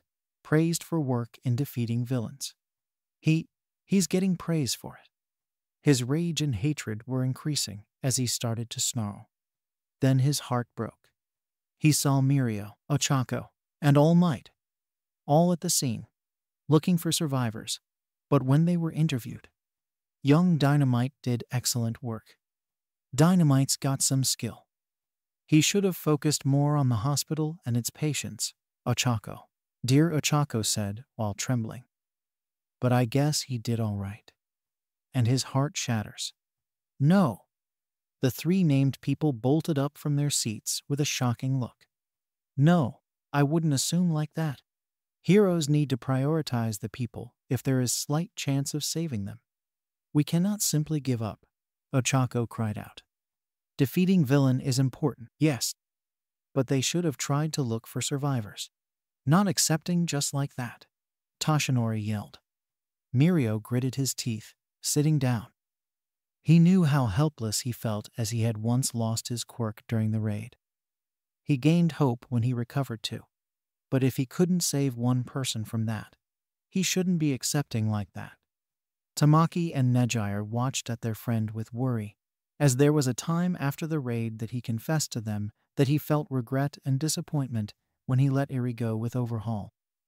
It was one of his worst decisions, and he couldn't live with that despite they had saved her. Katsuki covered his eyes with his hand, feeling inadequate on saving the only person he could match up with determination. Yet, there, he only showed himself like an arrogant hero. Not worthy of being called a hero if he couldn't even save one person. What's good is being a hero if you were going to have the blood of the innocent in his hands? Remember this, everyone, Kuma slowly drawled. Not everyone can save people. But you have to practice and be good to be able to save the masses. A few heroes nodded in agreement, while the students took attention to that. They felt that they needed to practice more to be better. They didn't even know. They didn't know that he was still alive. That Bakugo was getting praise that was completely undeserved. He would destroy him. He would return to them. He would get them back. Izuku turned his head back to the man who saved him, rage clear in his eyes. I will help you, my boy. I will give you power and strength to create your own destiny and destroy those who wronged you. You need only serve me. Izuku's eyes burned with hatred as he looked at his savior, unaware of the corruption that would soon infect his mind with darkness, perverting his thoughts and perceptions as his eyes turned a red-tinged yellow. Yes, he rasps out. Sensei chuckles and smiles. When I get my hands on him, I'll kick his head off his shoulder. Rumi promised vindictively. Do it after I maul him with my teeth. Ruko snarled, her throat growling with a draconic tone. Good. Although I should warn you, this will hurt. Then he removes his hand, and the pain returns tenfold. Izuku was swept away in darkness and found himself in a laboratory. A familiar doctor appearing and commencing the procedure. Every step was excruciating. Every poke and prod made his body feel as if he was back inside the fire. His last limb was amputated, and all the prosthetics replaced with new ones, as he was eventually covered in a full-body suit, various pieces of machinery inserted into him, all to help him live. Then there were the black rods that pierced his flesh, inserting something alien into his body, a pain that almost made him black out. But he refused to succumb, somehow knowing that all this pain, all this suffering would serve him. Finally, the last piece. Izuku stared with no small amount of fear as the mask lowered towards his face, its eyes opening to show red lenses. As it was lowered, he could only whisper out one thing.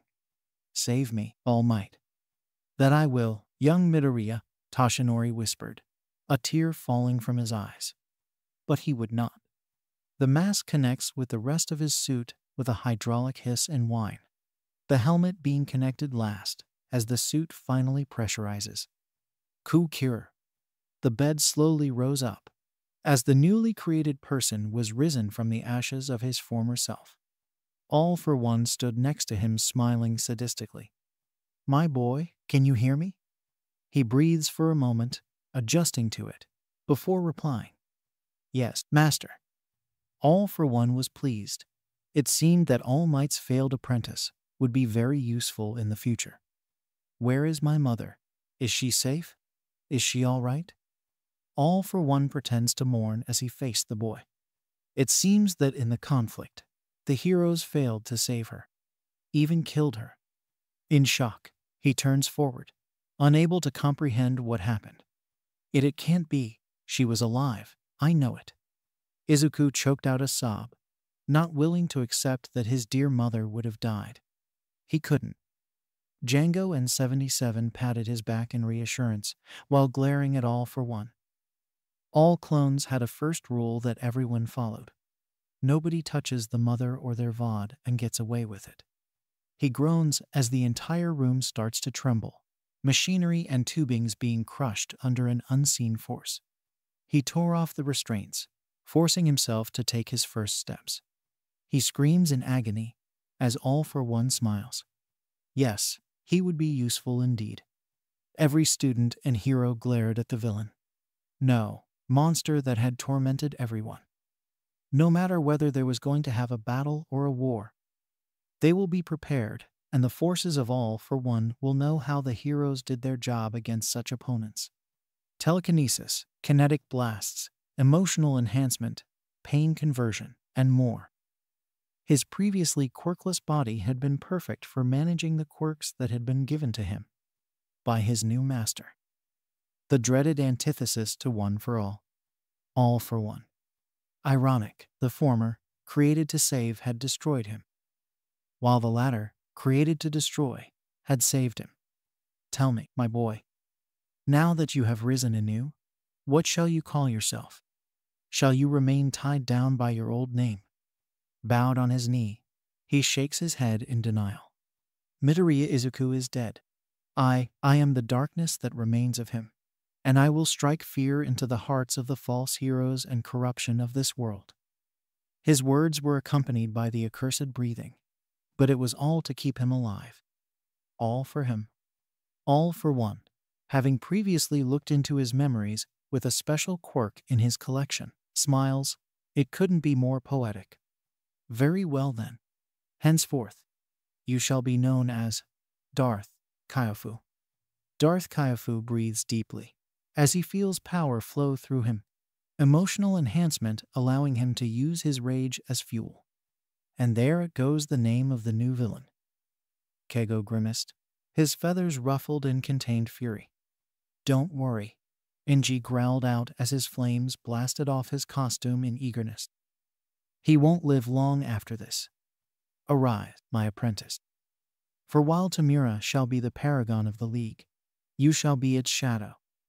And when the time comes, you will have your revenge on those who wronged you.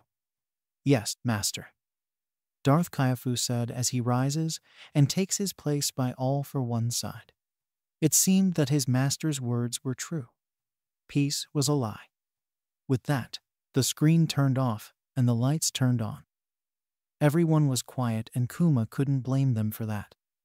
They had watched Darth Kyofu, as it is one of the many dark-themed stories Draconis made, which in turn, everyone will see how much a change, a decision that could turn to their world upside down.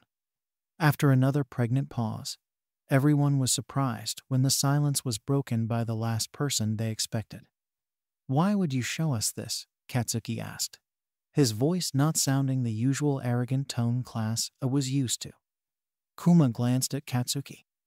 He wouldn't admit it, but there are stories that he wished that Katsuki would be better since the beginning.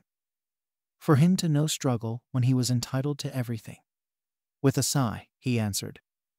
To show that have consequences, Bakugo Katsuki. Now, Midoriya Izuku is his own person and his actions are his.